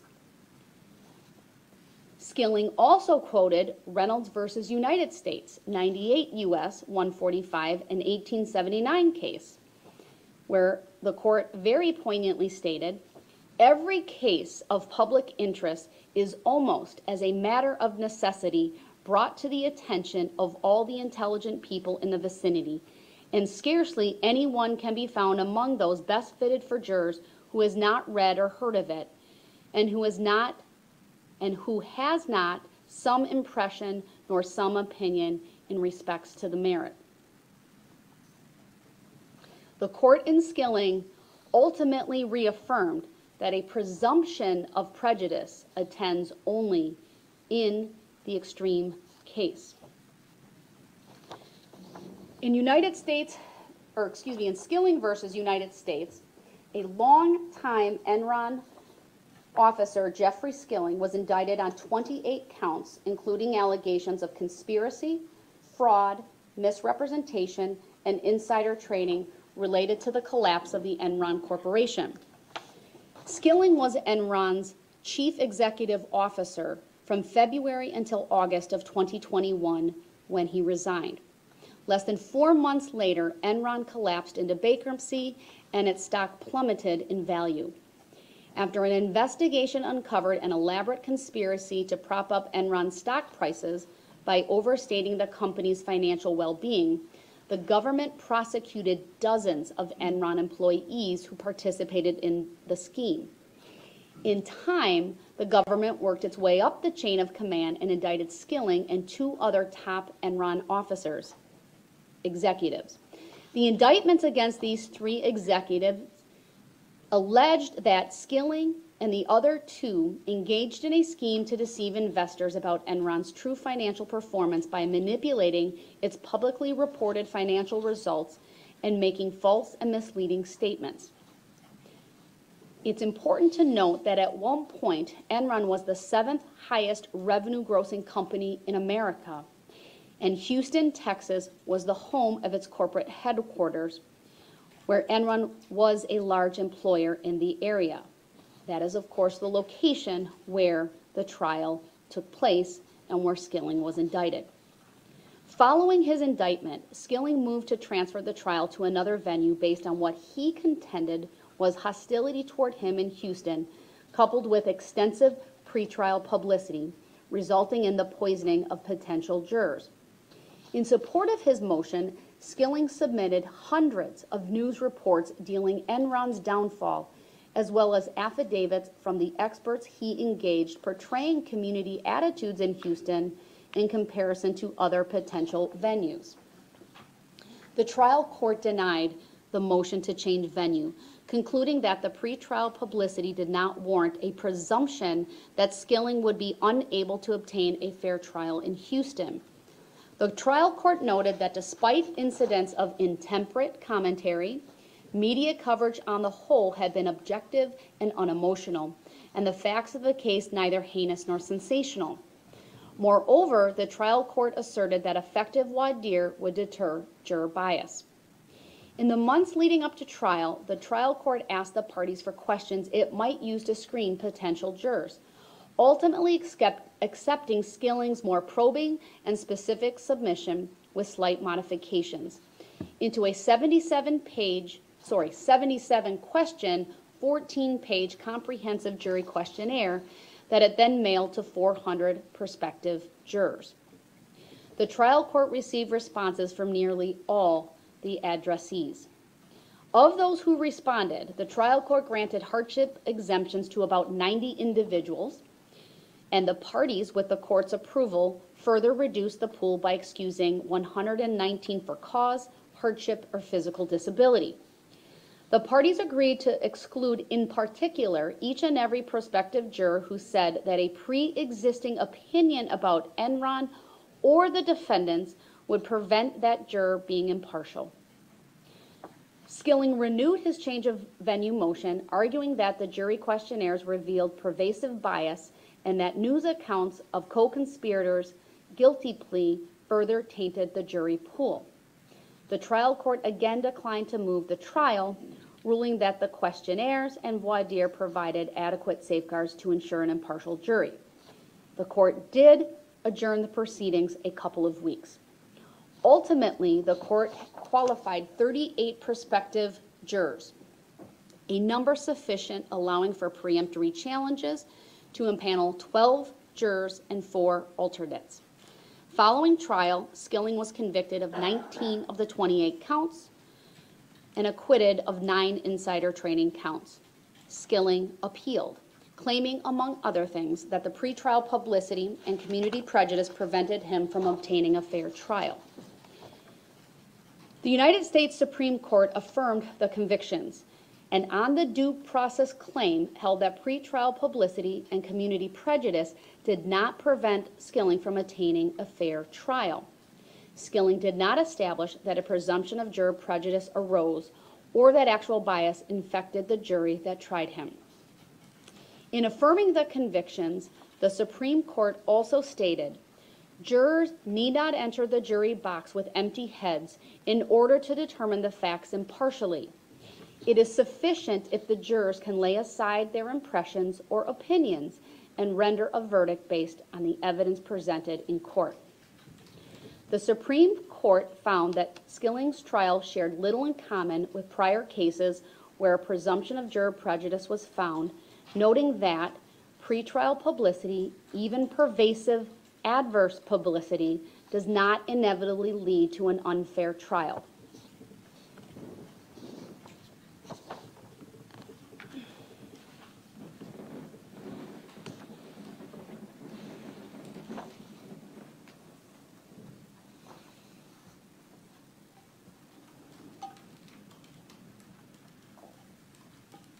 In sum, the court in Skilling looked at relevant precedent on the issue of pretrial publicity and the following factors in affirming the trial court.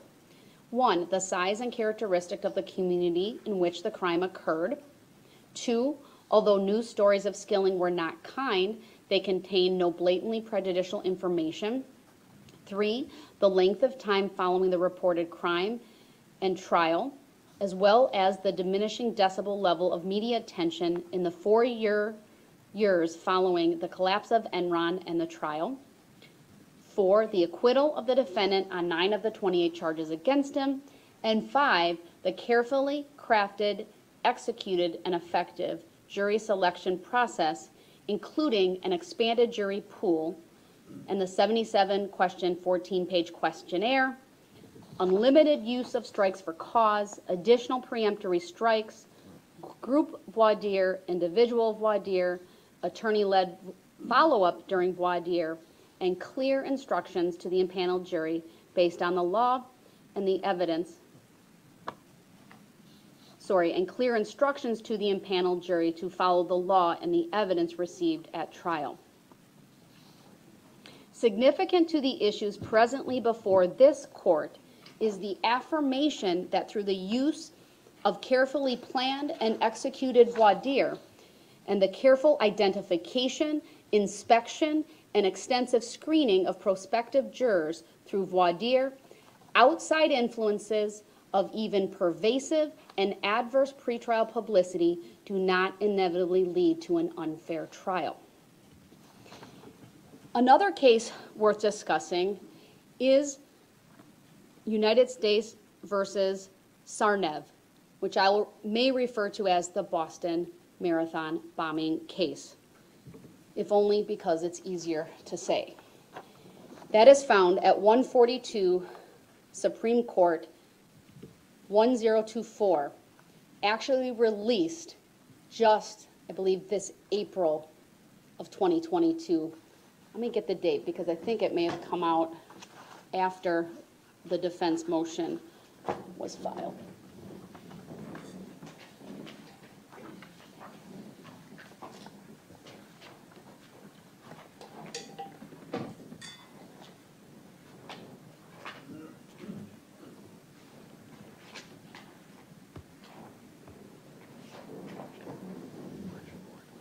was released March 4 of 2022, so it is clearly the most recent case out of the United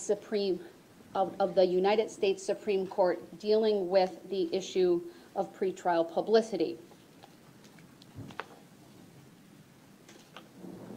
In this case, the court discusses the right to an impartial jury. A little bit of background is helpful in understanding the decision of the court. On April 15 of 2013, brothers Dehozar and Tamerlan Tsarnaev planted and detonated 2 homemade bombs near the finish line of the Boston Marathon, killing 3 and wounding hundreds.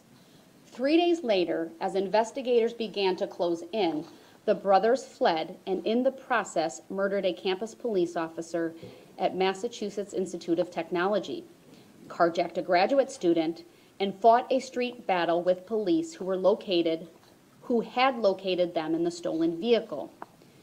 Dehozar attempted to flee in the vehicle and in the process inadvertently ran over and killed his brother. Dehozar eventually abandoned the vehicle and hid in a covered boat being stored in a nearby backyard where he was arrested the following day. Many of us in this room can probably remember watching that video. Dehozar Tsarnaev was indicted for 30 crimes, including 17 capital offenses. Tsarnaev did not seek a change of venue, perhaps because it was in federal district court and they do pull from a number of counties. Be that as it may, in preparation for jury selection, the parties jointly proposed a 100-question form to screen prospective jurors. The trial court adopted almost all of them, including many that probed for bias. Several questions also probed whether media coverage might have biased a potential juror. One such question asked if the prospective juror had formed an opinion about the case because of what he had seen or read in the news media. Others asked about the source, amount, and timing of the person's media consumption. Another asked whether the prospective juror had commented or posted online about the bombings. The trial court rejected a defense request to ask jurors to list the facts he or she had learned about the case from the media and other sources because such a question was broad and unfocused and would cause trouble by producing unmanageable data. Tsarnaev objected to the removal, and the trial court further explained the question was too unguided. In recognition of the intense public interest in that case, the trial court summoned an expanded jury pool, calling 1,373 prospective jurors for the first round of jury selection. After reviewing the answers to the questions, the court reduced the pool to 256. During jury selection, Tsarnaev renewed his request to question each juror about the content of the media he had consumed. The court again denied his request and instead permitted counsel to ask appropriate follow-up questions about media consumption based on answers in the questionnaire or at voir dire. Over the course of the 3 weeks of in-person voir dire, the court and the parties reduced the 256 prospective jurors to 12 seated jurors. The jury convicted him of all 30 counts and recommended the death penalty for 6 of them. At the conclusion of the sentencing phase, the jury concluded Tsarnaev warranted the death penalty for 6 of the 17 death penalty eligible crimes. The trial court sentenced him to death. Tsarnaev appealed. The Court of Appeals vacated the capital sentences on 2 grounds. One related to the trial court's refusal to ask every prospective juror what he learned about the case from the media. The other ground concerned the exclusion of evidence sought by Tsarnaev at the sentencing phase of the trial, which will not be further discussed as it does not relate to the issue of pretrial publicity and the right to an impartial jury. The government appealed to the United States Supreme Court, which ultimately reversed the Court of Appeals and reinstated the capital sentences. In examining the Sixth Amendment issue, the United States Supreme Court reiterated the long-standing guarantee that an accused has the right to a trial by an impartial jury, noting that the right to an impartial jury does not require innocence. That's Sarnov 142 Supreme Court at 1034, citing Skilling versus United States. The court also stated that notorious crimes are almost as a matter of necessity brought to the attention of those informed citizens who are best fitted for jury duty. Of course, a citation to the Reynolds versus United States case this court has already referenced. At trial, a trial court protects the defendant's Sixth Amendment right by ensuring that jurors have no bias or prejudice that would prevent them from returning a verdict according to the law and evidence.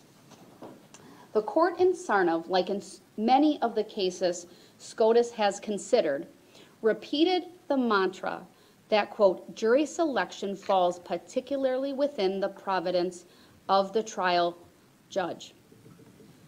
Because a trial judge's appraisal is ordinarily influenced by a host of factors impossible to capture fully in the record, such as the prospective juror's inflection, sincerity, demeanor, candor, body language, and apprehension of duty. A trial court's broad discretion in this area includes deciding what questions to ask prospective jurors, including wide discretion in the area of pretrial publicity. This discretion does not vanish when a case garners public attention. Indeed, in such circumstances, primary reliance on the judgment of the trial court makes especially good sense. After all, quote, the judge sits in the locale where the publicity is said to have had its effect and may base her evaluation on her own perception of the depth and extent of news stories that might influence jurors. There is no blanket constitutional requirement that the trial court ask each prospective juror what she heard, read, or saw about a case. Instead, it is the responsibility of the trial court to conduct a thorough jury selection process that allows the judge to evaluate whether each potential juror is to be believed when that juror says she has not formed an opinion about the case. In Sarnoff, the question the defense insisted on asking was wrongly focused on what the juror knew rather than on potential bias. As such, the Supreme Court found that the trial court did not abuse its discretion in refusing to include the question in the questionnaire or asking it in voir dire. Perhaps most relevant to the issues before this court is the Supreme Court's affirmation of the jury selection process used in that case, which it found dispelled any doubt concerning the jury's impartiality. The Supreme Court in Sarnov noted the following. The questionnaires asked prospective jurors what media sources they followed, how much they consumed, whether they had ever commented on the bombings in letters, calls, or online posts, and most pointedly, whether any of that information had caused the prospective juror to form an opinion about Sarnov's guilt or punishment. The court then subjected those 256 prospective jurors to 3 weeks of individualized voir dire in what the court and both parties had the opportunity to ask additional questions and probe for bias. The district court also provided emphatic and clear instructions on the sworn duty of each juror to decide the issues only on evidence presented in open court. The court reminded the prospective jurors that they, quote, must be able to decide the issues on the case based on the information or evidence that is presented in the course of a trial and not on information from any other sources, quote, an instruction that was repeated during the trial. In sum, the court's jury selection process was wholly consistent with this court's precedents, again, citing directly from the Sarnov decision.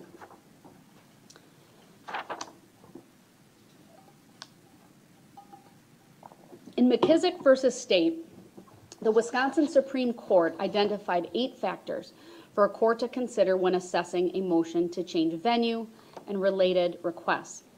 Those factors have been cited with approval multiple times in subsequent cases, including in State versus Font, the most recent case in which the Wisconsin Supreme Court assessed the denial of a change of venue motion. Now, in McKissick, the defendant had filed a motion for a change of venue on the basis of an article by the Milwaukee Journal, which indicated that McKissick was awaiting trial on a charge of firebombing during the Milwaukee County riots, a charge that was separate and apart from the case then set before the trial court. The article went on to further mention that the defendant's brother had been killed by police during the same firebombing incident. On the day of trial, an extensive voir dire of individual jurors was conducted by the court, wherein 8 jurors admitted knowledge of these incidents and expressed the possibility of prejudice. All were struck by the court. 1 juror admitted reading the incidents, but expressed ability to decide the case on the evidence actually presented. Defendant's counsel in that case did not move to strike the juror for cause, nor did he use a peremptory strike on her. The request to change venue was denied. McKissick was convicted, and he appealed. The Wisconsin Supreme Court stated, a change of venue may be a constitutional right in those cases where adverse community prejudice will make a fair trial impossible, noting that a determination is addressed to the sound discretion of the trial court. The court elaborated that this discretion is circumscribed and must rest upon consideration of the evidentiary matter presented. If the evidence gives rise to a reasonable likelihood that a fair trial cannot be had, it is an abuse of discretion to deny a motion for change of venue, and that any doubt in the mind of the trial court be resolved in favor of the defendant. However, a change of venue is only one method of guaranteeing a fair trial. As stated previously, others include voir dire and continuance. The court in McKissick reasoned that it is the trial court's responsibility to make inquiries of the jurors as to whether there is prejudice and to take such steps as may be necessary to ensure a fair trial. And then that court reiterated the 8 McKissick factors already put on the record. The court in Font further went on to state that in affirming the denial of the change of venue, the court reasoned that not all improper news stories published, even during trial, will warrant a reversal and a new trial.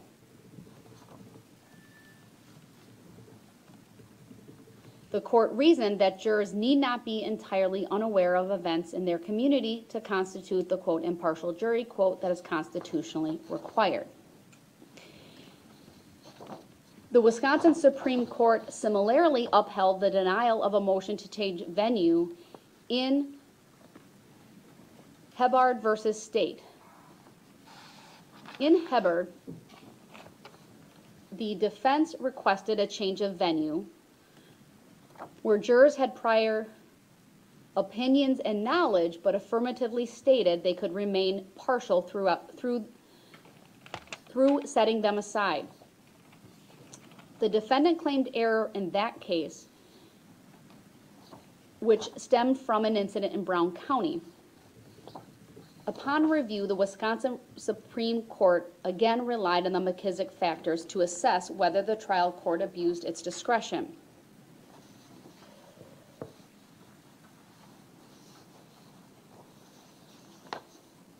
Many of the factors already cited to by this court were relied upon in that court in affirming the conviction and the denial, in that case, of the motion to change venue.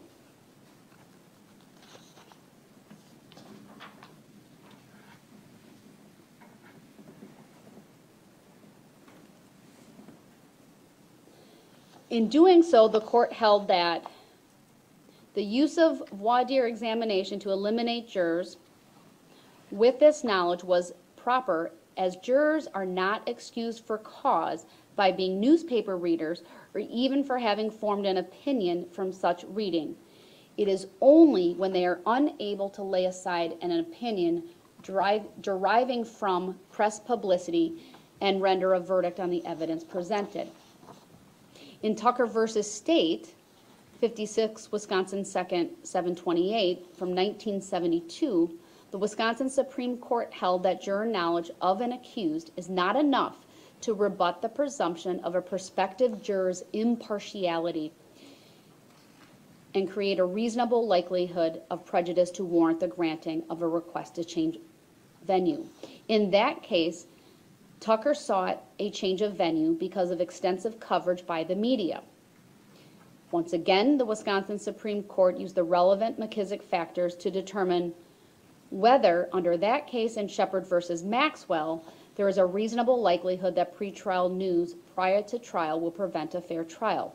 The court began by assessing the nature of the publicity and noted that there is no denial that the media coverage of community tensions, disorders, and criminal activities, the actions of killing a police officer and wounding of several others, was principal, but that the media ultimately shifted its focus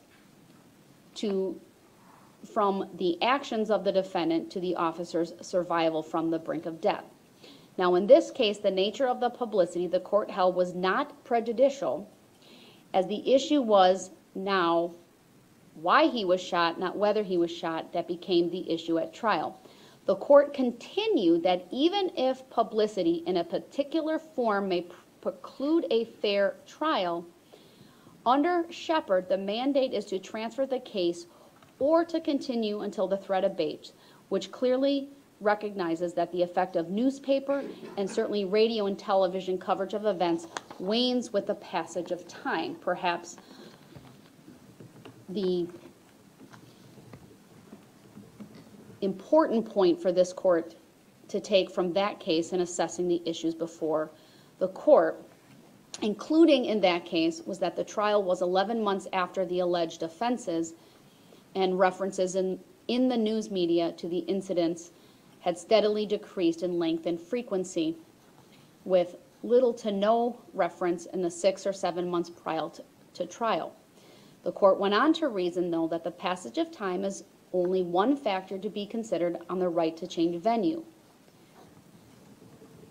Further, the record established evidence of care being exercised by the trial court in the selection of the jurors, even though jurors or some among them could remember reading or hearing about the case. The court held that this knowledge of what is written or said is, quote, not enough to rebut the presumption of a prospective juror's impartiality, and to have obtained information of the matters through newspaper, radio, or television is not cause for challenge to a prospective juror in this state, as it is not required that jurors be totally ignorant of the facts and issues involved.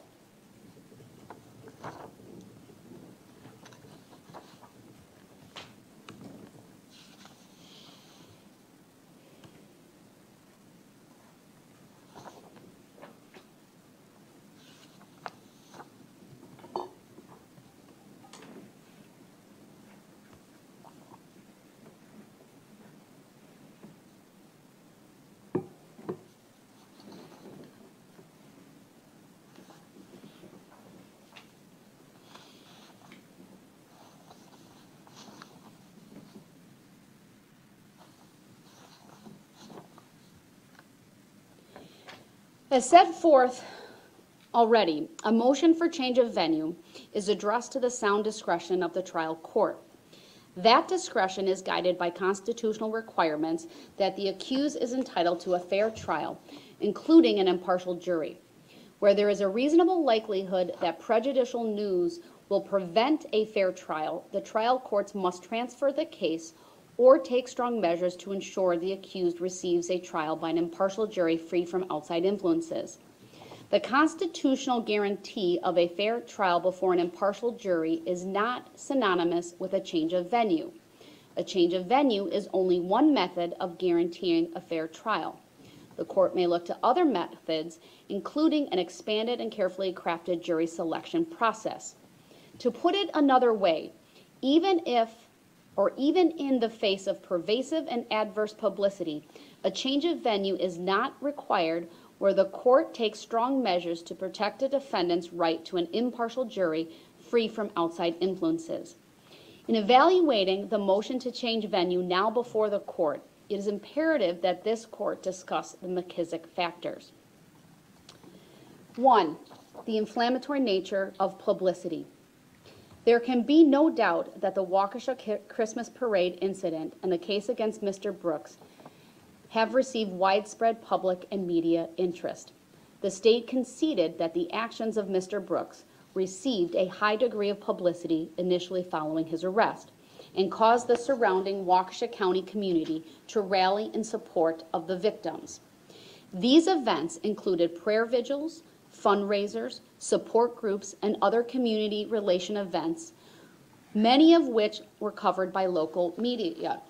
The articles cited are generally objective and focus on the factual circumstances of the events, whether those events are regarding Mr. Brooks himself, the response by the community and city officials, victims, or court proceedings.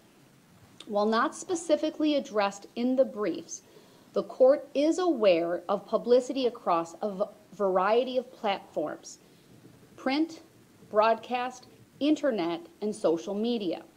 Many articles and news stories have been printed and aired. Coverage of the incident and related community impact has included the following: footage of the parade, both what I will describe as the footage near the beginning of the parade route near White Rock and Maine of the Ford Escape driving past parade participants and spectators just prior to any participants or spectators being hurt or killed. 2, the band footage, which, depending on which version is shown, and probably all of it, is graphic video showing the red Ford Escape driving at band members, most outlets stopping the video short of the vehicle striking anyone due to its graphic nature. The court also considered the photos and footage of Mr. Brooks himself, including the booking photo, which this court agrees is an unflattering picture of Mr. Brooks. 2, the photos and images and footage of Mr. Brooks wearing the green smock. Again, in custody, and unflattering, but not unique to Mr. Brooks. While not every day, it is not uncommon to see an individual produced from the jail in this attire. 3rd, his in-court appearances while wearing the standard orange jail attire and mask with a bailiff escort. 4, the Ring doorbell footage of the arrest.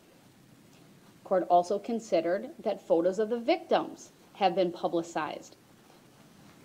Photos of the victims, especially those of the 6 killed and their names, have been widely reported during the initial days and weeks following the incident. There were also photos, images, and footage of the vigil, or vigils, plural, and the makeshift memorial. No doubt, news reports, both video and print, on various topics initially permeated this area. Other reporting included of the incident, community response, recovery of victims, funeral services for victims, Mr. Brooks' other legal matters, and history of contacts in the justice system and criticism of the justice system and the alleged failures of it and bail reform. Social media has popped up. There was reference to the community Facebook page and other social media applications. The courtroom proceedings have been live streamed. Photos, recordings have been played on news media as well. November 21 of 2021 will no doubt be a day many people in Waukesha County do not soon forget. It is not every day a vehicle drives through a parade. However, in general, the nature of the publicity has been factual and objective. Even the news articles, whether online or in print, that criticize Mr. Brooks being out on bail and the calls for bail reform were objective and factual. Overall, they were and continue to be factual in nature and not in an attempt to influence public opinion about the guilt or innocence of Mr. Brooks, or even of what punishment he should receive if convicted. Nothing about the articles and other evidence submitted by the defense leads this court to find the publicity has been inflammatory. While it has been prolific at times and even adverse to Mr. Brooks, given the nature of the charges, the information and reports about the incident have been straightforward and consistent with information publicly available in the criminal complaint. They all generally appear, again, to be factual and do not create a presumption of prejudice or an attempt to influence public opinion. Nonetheless, the parties will be able to question jurors during the jury selection process about whether any exposure to publicity has resulted in the prospective juror forming any opinions related to this case that would impact the juror's ability to be fair and impartial. Number 2, timing and specificity of the publicity. As noted by the state, this factor is similar to the first factor, but focuses more on the pervasive nature of the publicity and the timing of it relative to the trial date.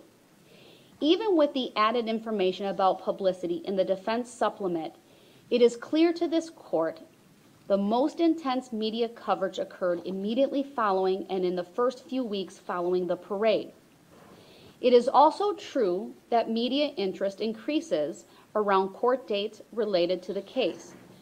That is not unique to this case and is true for any case that grabs public attention. The best available evidence is the Google Trends graph submitted by the state. Despite the limitation noted by the court, the search words and phrases analyzed are broad and cast a wide net in an attempt to gauge state and local interest in the case, and yet focused enough to provide valuable information to this court. This graph shows that while there is a steady interest in, quote, Waukesha, the confluence of all three peaked in the immediate aftermath of the incident. Moreover, the court has no reason to doubt the oft-quoted axiom that the passage of time diminishes the prejudicial impact of pretrial publicity and allows for memories and passions of readers and viewers to fade. And I have no doubt that will be the case here, noting that the trial in this case is scheduled to start almost 10 months after the incident occurred. Moreover, any concerns over juror prejudice and pretrial publicity can be further explored through the jury selection process. 3, the amount of difficulty and degree of care employed in jury selection. The court recognizes the increased media and public interest in this case, and that the amount of pretrial publicity to date and the impact to the victims and the community at large, the criticisms levied against the criminal justice system in general, and the nature and gravity of the charges filed against Mr. Brooks. This is why the court has started to take and will continue to take strong measures to ensure Mr. Brooks is tried by a fair and impartial jury. This plan includes the following: expanded jury pool. As the parties are aware, this court initially sent 2,500 qualification questionnaires to prospective jurors, advising them of jury service for this case. Of those, approximately 16 600 were qualified for this case. 64 of the qualification questionnaires were undeliverable. 11 went to deceased members of our community. 235 were disqualified by statute. 74 were excused for medical reasons. 185 were excused permanently due to age and medical reasons, and 254 were postponed, a normal process that is afforded to jurors when they get a jury summons. That left approximately 1,560 case-specific qualification questionnaires to be sent. Now, the numbers I have from the clerk's office are an approximate. Originally, they sent out 642 case-specific qualification questionnaires, but the timing of receiving the return qualification questionnaire, or perhaps requests for deferment or postponement or excusal, affected those numbers.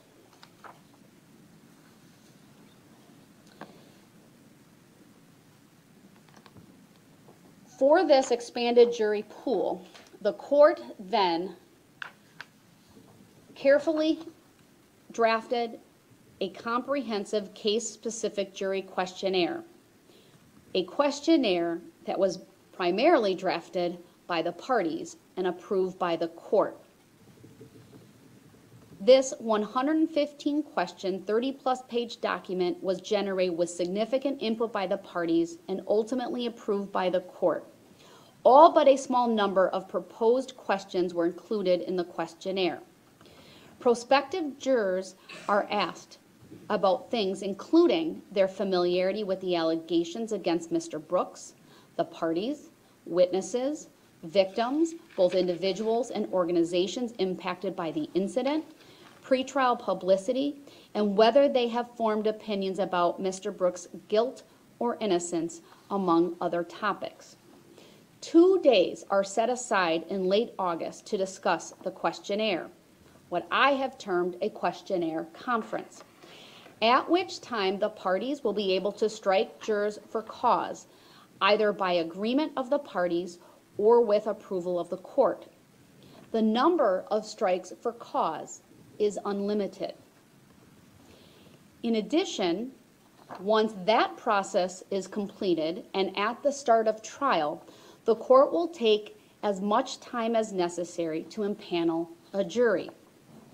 This will be done initially by group voir dire led by the court, with an opportunity given to the parties to submit proposed questions. The court will also engage in individual voir dire led by the court with follow-up by the attorneys as needed, including in the areas of what I would call red flag answers, incomplete answers, and on the topic of content of media exposure, timing, and nature. Again, all tailored to whether the prospective juror has formed an opinion as a result. That is just a sampling, and of course not the entirety of the questions that will be asked. I will reiterate, both parties will be given a sufficient opportunity to submit questions to be asked during this time, and the court will allow for not only individual follow-up, but attorney-led follow-up as well. I've already talked about the unlimited strikes for cause. This is true not only for the jury instruction or the jury questionnaire conference, but during the voir dire itself when we are face-to-face with the prospective jurors. The court is also going to give the parties additional preemptory strikes. In a case such as this, the parties would normally have 7 preemptory strikes, 6 because the charges include an intentional homicide charge, and 1 for the alternates. I am going to, in my discretion and pursuant to my inherent authority, give a total of 4 additional strikes for a total of 10. So 6 plus 1 for each alternate impaneled, the goal of which is to seat 16 jurors, of which 12 to ultimately decide the case. The media order, this court, the general order that has been referenced previously, will continue. That includes an aspect of juror privacy. And as outlined below, a modified sequestration requirement. While it is true that this factor cannot be fully evaluated until after the jury selection process has concluded with 16 jurors, it also provides the defense with the opportunity to re-raise the issue of venue should justice so require. It is worth noting through a number of high-profile cases of equal or greater magnitude have all utilized such a process with success and in accordance with constitutional requirements. One such case from Waukesha County is what I have referred to as the Slender Man case. In that case, the change of venue motion was denied. There was a case-specific questionnaire, and the court impaneled 4 alternates, among other things. The court has already discussed Skilling and Sarnev. Another case of note, although from another district court, so federal district court, is the Mitchell case. Now, while most people may not recognize that name, they undoubtedly will recognize the name of Elizabeth Smart. That case was the federal kidnapping case related to her. And it is that case that I referenced at a prior hearing about the use of jury questionnaires.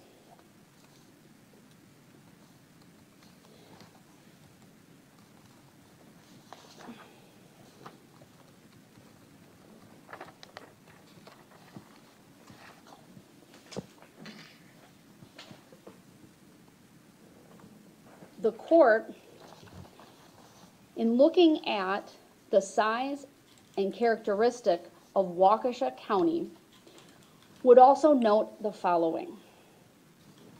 Waukesha County is the 3rd largest county in the state of Wisconsin, only being eclipsed by Milwaukee and Dane. According to the official final estimates from the 2020, I believe, census in comparison to the 2010 census, the final estimate for the population of Milwaukee is almost 950,000, Dane 551,000, slightly over, Waukesha 410,000, and then it drops significantly. Brown County is the next county with 267,000, Racine is next with 197,000, Outagamie following with 189,000.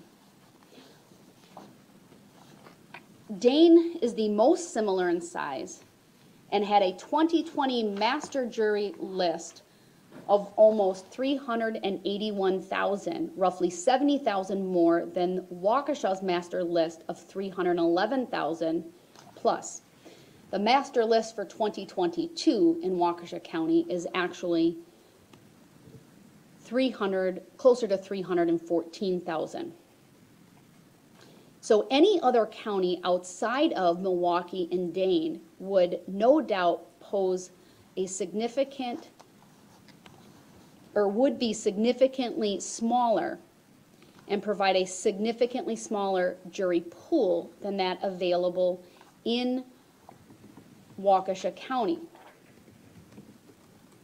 the court would not consider Milwaukee an acceptable alternative, primarily because they have a significant backlog in their criminal courts, have significant staffing challenges, both as it relates to court reporters and court staff, and a limitation of space. Of course, the court could consider a jury from there, but as I will get to momentarily, the court does not consider that necessary. Dane, I do not believe, is similarly situated to Waukesha County and appropriate for this court to consider in the change of venue request and the paneling of a jury outside of the county. Turning back to the McKissick factors, number 4, juror familiarity with publicity. As has been stated almost ad nauseum during my decision here today, a juror need not be unfamiliar with the facts of a case or even the parties involved. Jurors need not be excused based solely on the fact that they follow local media or are an engaged member of the community. They need not be ignorant or a blank slate. What is important and constitutionally required is that the jurors be impartial. This factor is focused on whether the prospective jurors can set aside their prior knowledge of a case and return a verdict based on the facts and information presented at trial.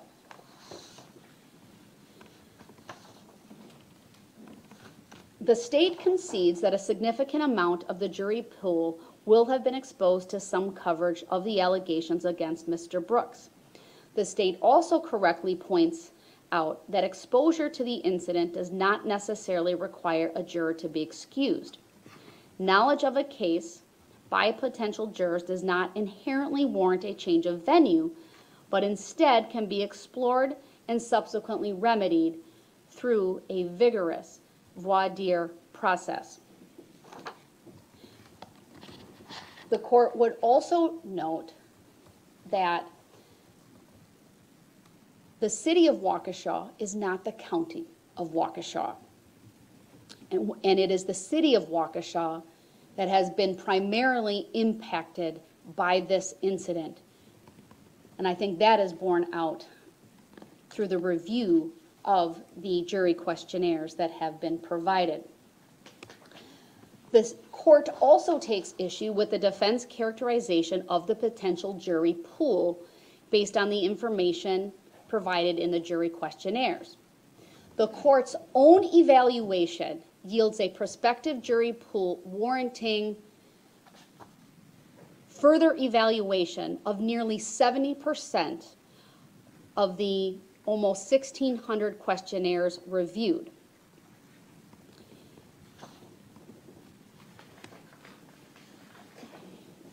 The court reached this conclusion by categorizing the jurors into 5 different categories. Those being clearly admissible, likely admissible, neutral, likely inadmissible, and clearly inadmissible. By looking at categories 4 and 5, likely inadmissible and clearly inadmissible, the court reduced the prospective jurors by 287 for likely inadmissible and 166 for clearly inadmissible. As I indicated, other individuals fell within neutral, likely admissible, or clearly admissible. Of course, those jurors warrant further examination. That is the process of jury selection. And of course, these numbers could even change following the jury questionnaire conference that is scheduled to be held in August. The defense wrongly assumes that blank or incomplete responses means a jury or a juror is biased or prejudiced. Such a position is not supported by law. The law affords all jurors with the presumption of impartiality. A missing or incomplete response might be indicative of bias or prejudice depending on the answer or even other answers provided in the questionnaire, but such an analysis is missing here. At a minimum, the court and the parties are entitled to follow up with those prospective jurors during in-person voir dire, all of which could lead to a rehabilitated juror depending on their responses. The defense fails to take into account this process that is scheduled to start in August and for which the court has set aside 2 entire days. Again, at which point there will be an unlimited availability of strikes for cause. Of course, those must either be agreed to or approved by the court. And then again, at ultimately the trial in this case, a further in-person opportunity to strike jurors for cause. However, in this case, the winnowing of the prospective jurors at this time must be the result of an adversarial hearing and not based on conjecture or speculation. The court just wants to note that at the time that I analyzed all of these questionnaires, not all questionnaires were received. Overwhelmingly, the vast majority of them had. My numbers are of 1,554 jurors that have responded. And again, while some have trickled in since that time, the number is too small to be statistically significant. And even if they all contained negative attitudes toward Mr. Brooks, they would not change the analysis of this court.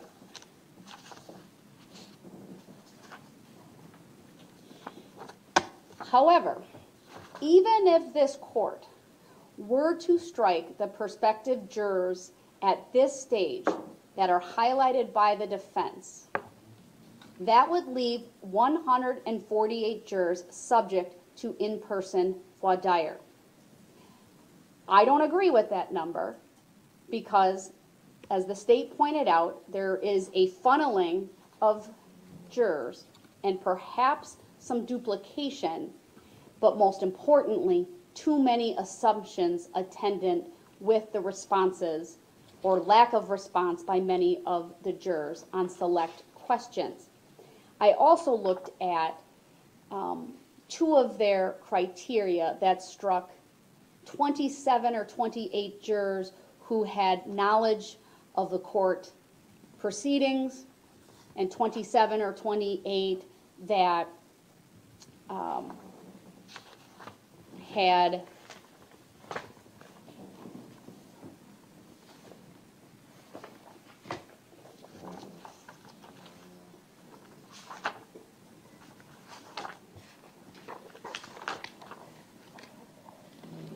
(27) who were personally familiar with someone injured or affected by the parade, and 28 who had viewed the court proceedings in this case. As, again, I've stated repeatedly here today, knowledge is not enough to strike a juror for cause. So even if I add those back in, the number is roughly 203, 02, 04.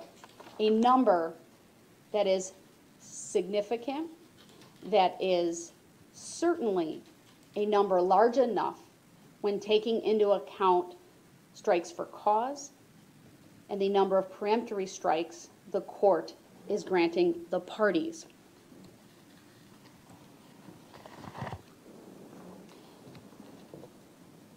Your Honor, I do want to correct something factually. Sure, go ahead.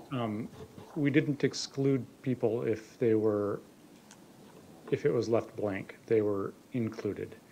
And so when I wrote that a left blank answer, just a failure to answer, we assumed the answer was no.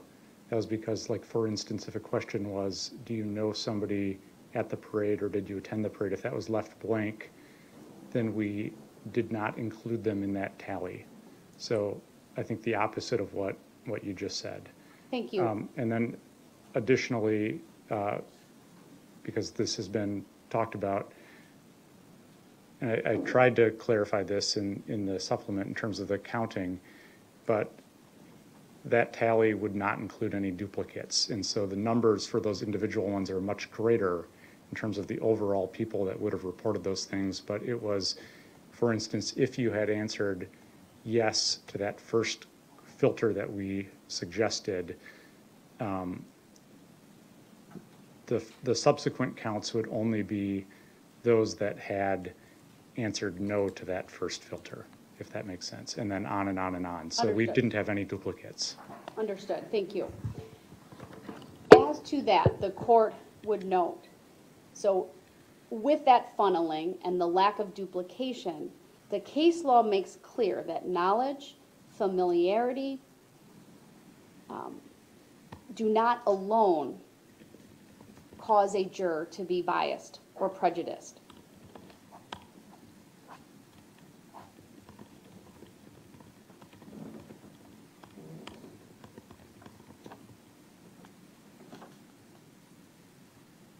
I would add to the size of the juror pool, even with all of the strikes, if I assumed everything the defense is saying is true and sound legally and factually, leaving the court with 148 jurors. I checked with the clerk's office on the recommendation from the Director of State Courts on the number of jurors we would typically call for an intentional homicide case. I was told the clerk's office would summon 50 in hopes that 40 showed.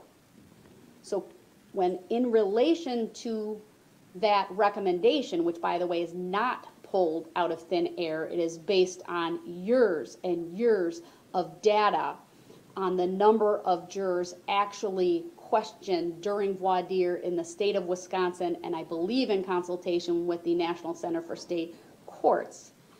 148 versus 40, clearly a number sufficient to impanel a fair and impartial jury here in Waukesha County. Turning next to number 5. Defendant's utilization of peremptory and for-cause strikes. Again, this is another criteria that cannot be fully assessed ahead of time. However, as has already been noted, the parties will have unlimited strikes for cause both at the jury questionnaire conference and during in-person voir dire, as well as 10 peremptory strikes each, 7 each pursuant to state statute, plus 3 additional per the inherent authority of the court, based on the number of alternates and the nature of the case, including the pretrial publicity. Number 6, the state's participation in adverse publicity. Of course, the defense has not argued that the state of Wisconsin, through the district attorney's office, has participated in adverse publicity. I would note the state has taken extra steps to ensure minimal information is released to the general public. For example, during this case, and what is normal practice in this county, search warrants are sealed for a period of time. When the search warrants in this case were set to be unsealed, so prior to that time, the state filed a renewed motion to seal, which this court granted, thus keeping a lot of that, or all of that information, confidential. Of course, all of that information goes to the defense. They are in no way prejudiced. All of that has been provided to them, and that, in fact, was the order of this court. Other information is sealed both by statute and by the Constitution, namely victim information. This court, not just in this case, but in every case, the state files a motion to seal the victim identification key. Now, in this case, the state has taken an extra step by asking that all of the filings pursuant to the court's scheduling order be sealed. The court signed that as well to in fact limit information to the public and thus the potential jury pool. The comprehensive jury questionnaire is sealed and will remain sealed during this case. I've also considered going forward that sealing or maintaining a seal on juror information, at least while the trial is in session and likely through an appeal. The court also has participated in providing information to the public. No doubt, even today, the court is live streaming these proceedings. I would note that live streaming provides the court with a mechanism to assist with court security, victim privacy, victim and family access, and it minimizes the litigant and jury exposure to the media by a court order. In other words, the court limits who and what is allowed in this courtroom. The court is fortunate to have a beautiful new building for which there is a media room, a conference room adjacent to this courtroom. Thus, cameras don't even set foot in this courtroom. They are behind glass.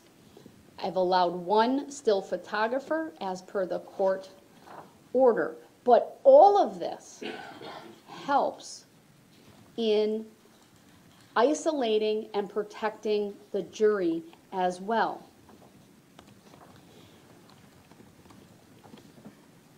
I've talked, of course, at length about the jury selection process. And even though this court has live streamed, I do not believe that in any way creates a prejudice to Mr. Brooks. A standard question in this court's voir dire script is to ask jurors what they have seen or heard about court proceedings or read, or if they have read any court-related documents. My standard question is really a general one related to their familiarity with what I call CCAP and the Wisconsin Circuit Court access, and includes a question specific to whether anyone has researched the case. I will, of course, continue with that during the group-led or the court-led group voir dire and follow up as needed.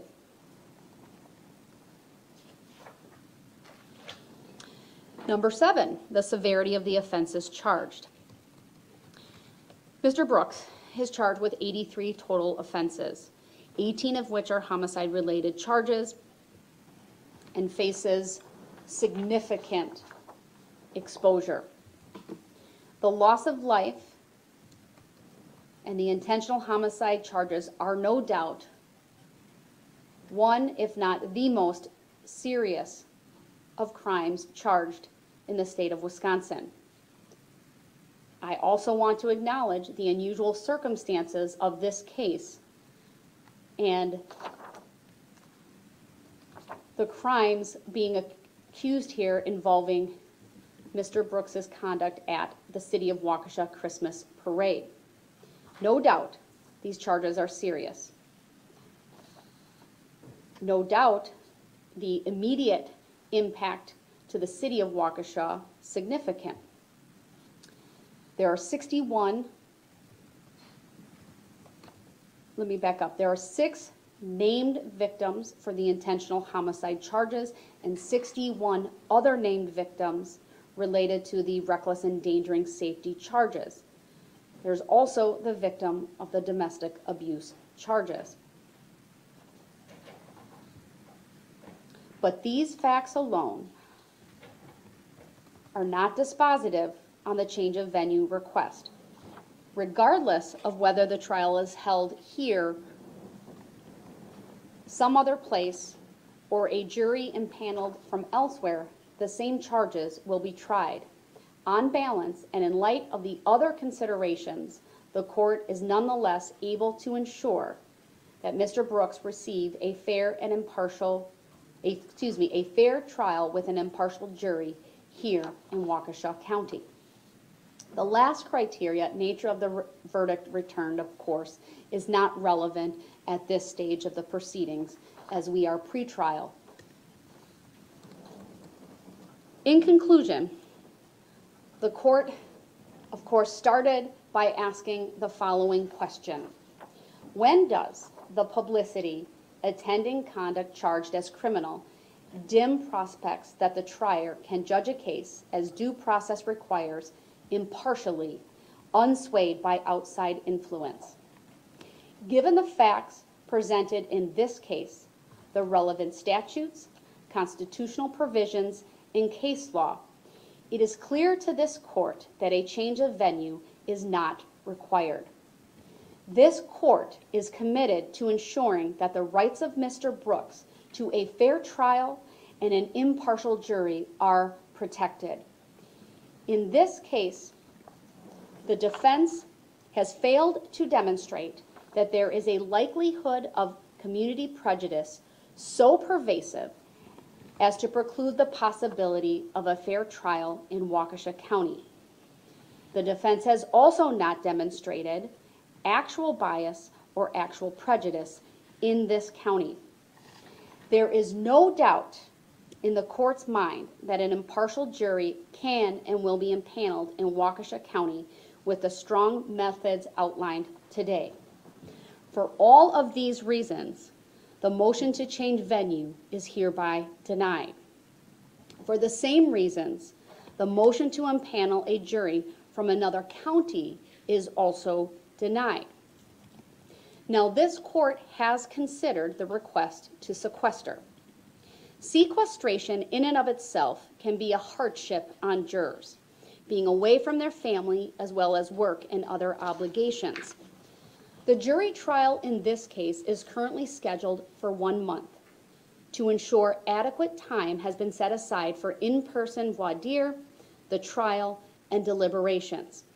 Some prospective jurors, although willing to serve, expressed concern over sequestration and the hardship it would cause to be away from family and other responsibilities. The court is not unmindful of the challenges of sequestration for jurors. However, in order to ensure Mr. Brooks is tried by an impartial jury, this court will grant in part the defense request for sequestration and allow for modified sequestration as outlined as follows. Once a jury of 16 is impaneled, juries will be sequestered at the courthouse during each day of trial, but allowed to return home at the end of the day, what this court will refer to as the Kenosha Way.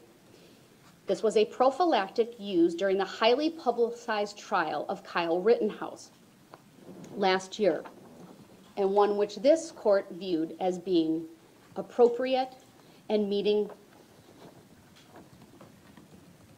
the needs to ensure a fair and impartial jury.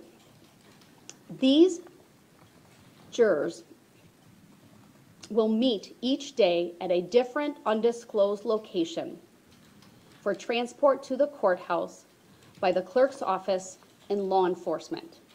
This will ensure that jurors are kept separate from victims, witnesses, attorneys, and the media. The clerk's office will be responsible for transport of the jurors to and from the meeting locations.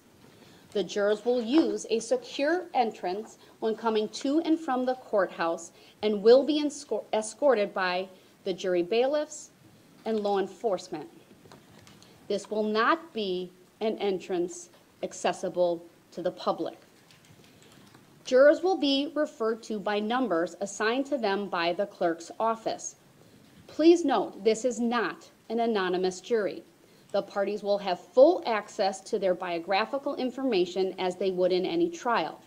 But in lieu of sequestration, this is an important step in ensuring the jurors remain impartial. Juror information will be sealed while the case is pending and through appeal or as otherwise provided for by statute, whichever provides greater privacy. Any request for juror information will be considered on a case-by-case basis and decided pursuant to the sound discretion of the court. Lunch for the jurors will be provided daily by the clerk's office. Jurors will have limited access to their personal electronic devices during the day, except during the longer recesses and lunch. Jury Instruction 51 will be read at various and multiple points during the trial, including at the start of voir dire, a summary of the instruction at any breaks, and at the end of each day. The general order will remain in full force and effect during these proceedings.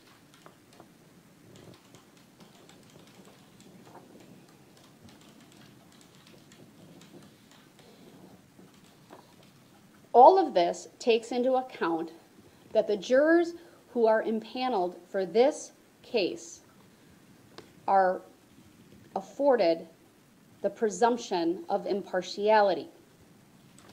These jurors also take an oath, not once, but twice during their service in this case. This modified sequestration order also, in the court's mind, eliminates the possibility of jurors resenting the court or the parties, including Mr. Brooks, for not being with family during their time of service.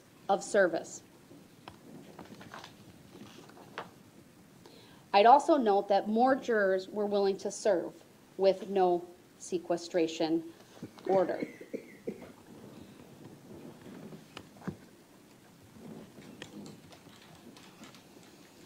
I'm just going to take a moment to look back over my notes, make sure I have not overlooked anything.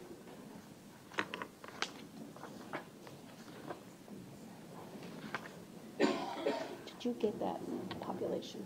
Thank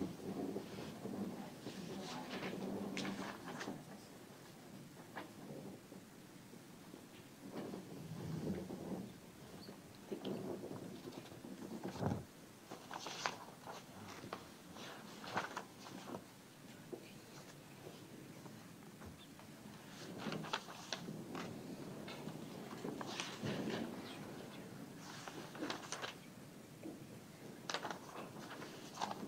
The one piece of information I'd like to add to the record today is the population for the city of Waukesha. According to the census information on www.census.gov, the July 1, 2021 estimate for Waukesha County is 408,756, and the city of Waukesha 71,256. That number is significant because, as I have stated, the primary impact of this incident is within the city of Waukesha, not the county of Waukesha. Undoubtedly, there will be people within the county, not a citizen of Waukesha, that are impacted by this incident. That is what the case questionnaire seeks to uncover, and of course, what in-person voir dire will also address. That then concludes the hearing today. Are there any additional requests at this time from either of the parties? From the state? Nothing further, Your Honor. Thank you. From the defense? Yes, the court had given us until, I believe, July 1st or June 30th to enter any special pleas, and it is Mr. Brooks's intention to change his plea to not guilty by reason of mental disease or defect.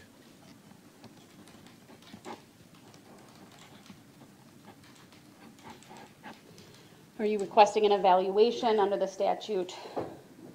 We are. Are you requesting any specific entity or doctor perform that evaluation? We would request Dr. Westendorf. I do have her contact information. In light of that request here today, does the state have a request? Well, we actually have Dr. Collins on retainer for this case, Your Honor, in the event there was a special plea entered. So I don't know if Dr. Westendorf is able to serve, but if that's the defense request, that inquiry, certainly we have no objection as long as there's no conflict for her. And then, yes, we are requesting an evaluation by Dr. Collins. Do you want a couple of days to look at whether there's a conflict, since I believe they both work for behavioral consultants?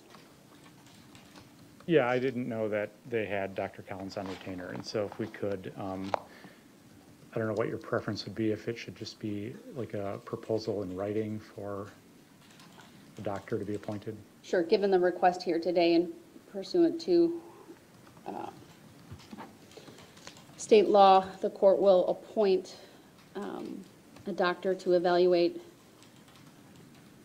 Mr. Brooks in relation to a special plea. The state has already indicated it has Dr. Collins on retainer, so I'll appoint her for that purpose. I'll withhold naming a specific doctor for the defense until you can verify Dr. Westendorf is able to do that. If so, I will gladly appoint her. If not, simply provide another name to the court, and I will appoint that person. At this time, I'll reserve whether a third doctor under the statute is an appropriate exercise of discretion by the court. Anything else then from the defense? No. All right, then that concludes the hearing. Thank you, everyone, for being here. Thank you.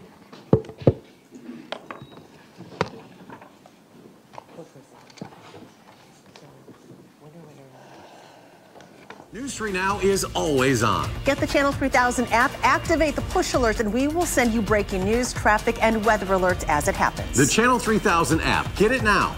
Powered by News 3 Now. News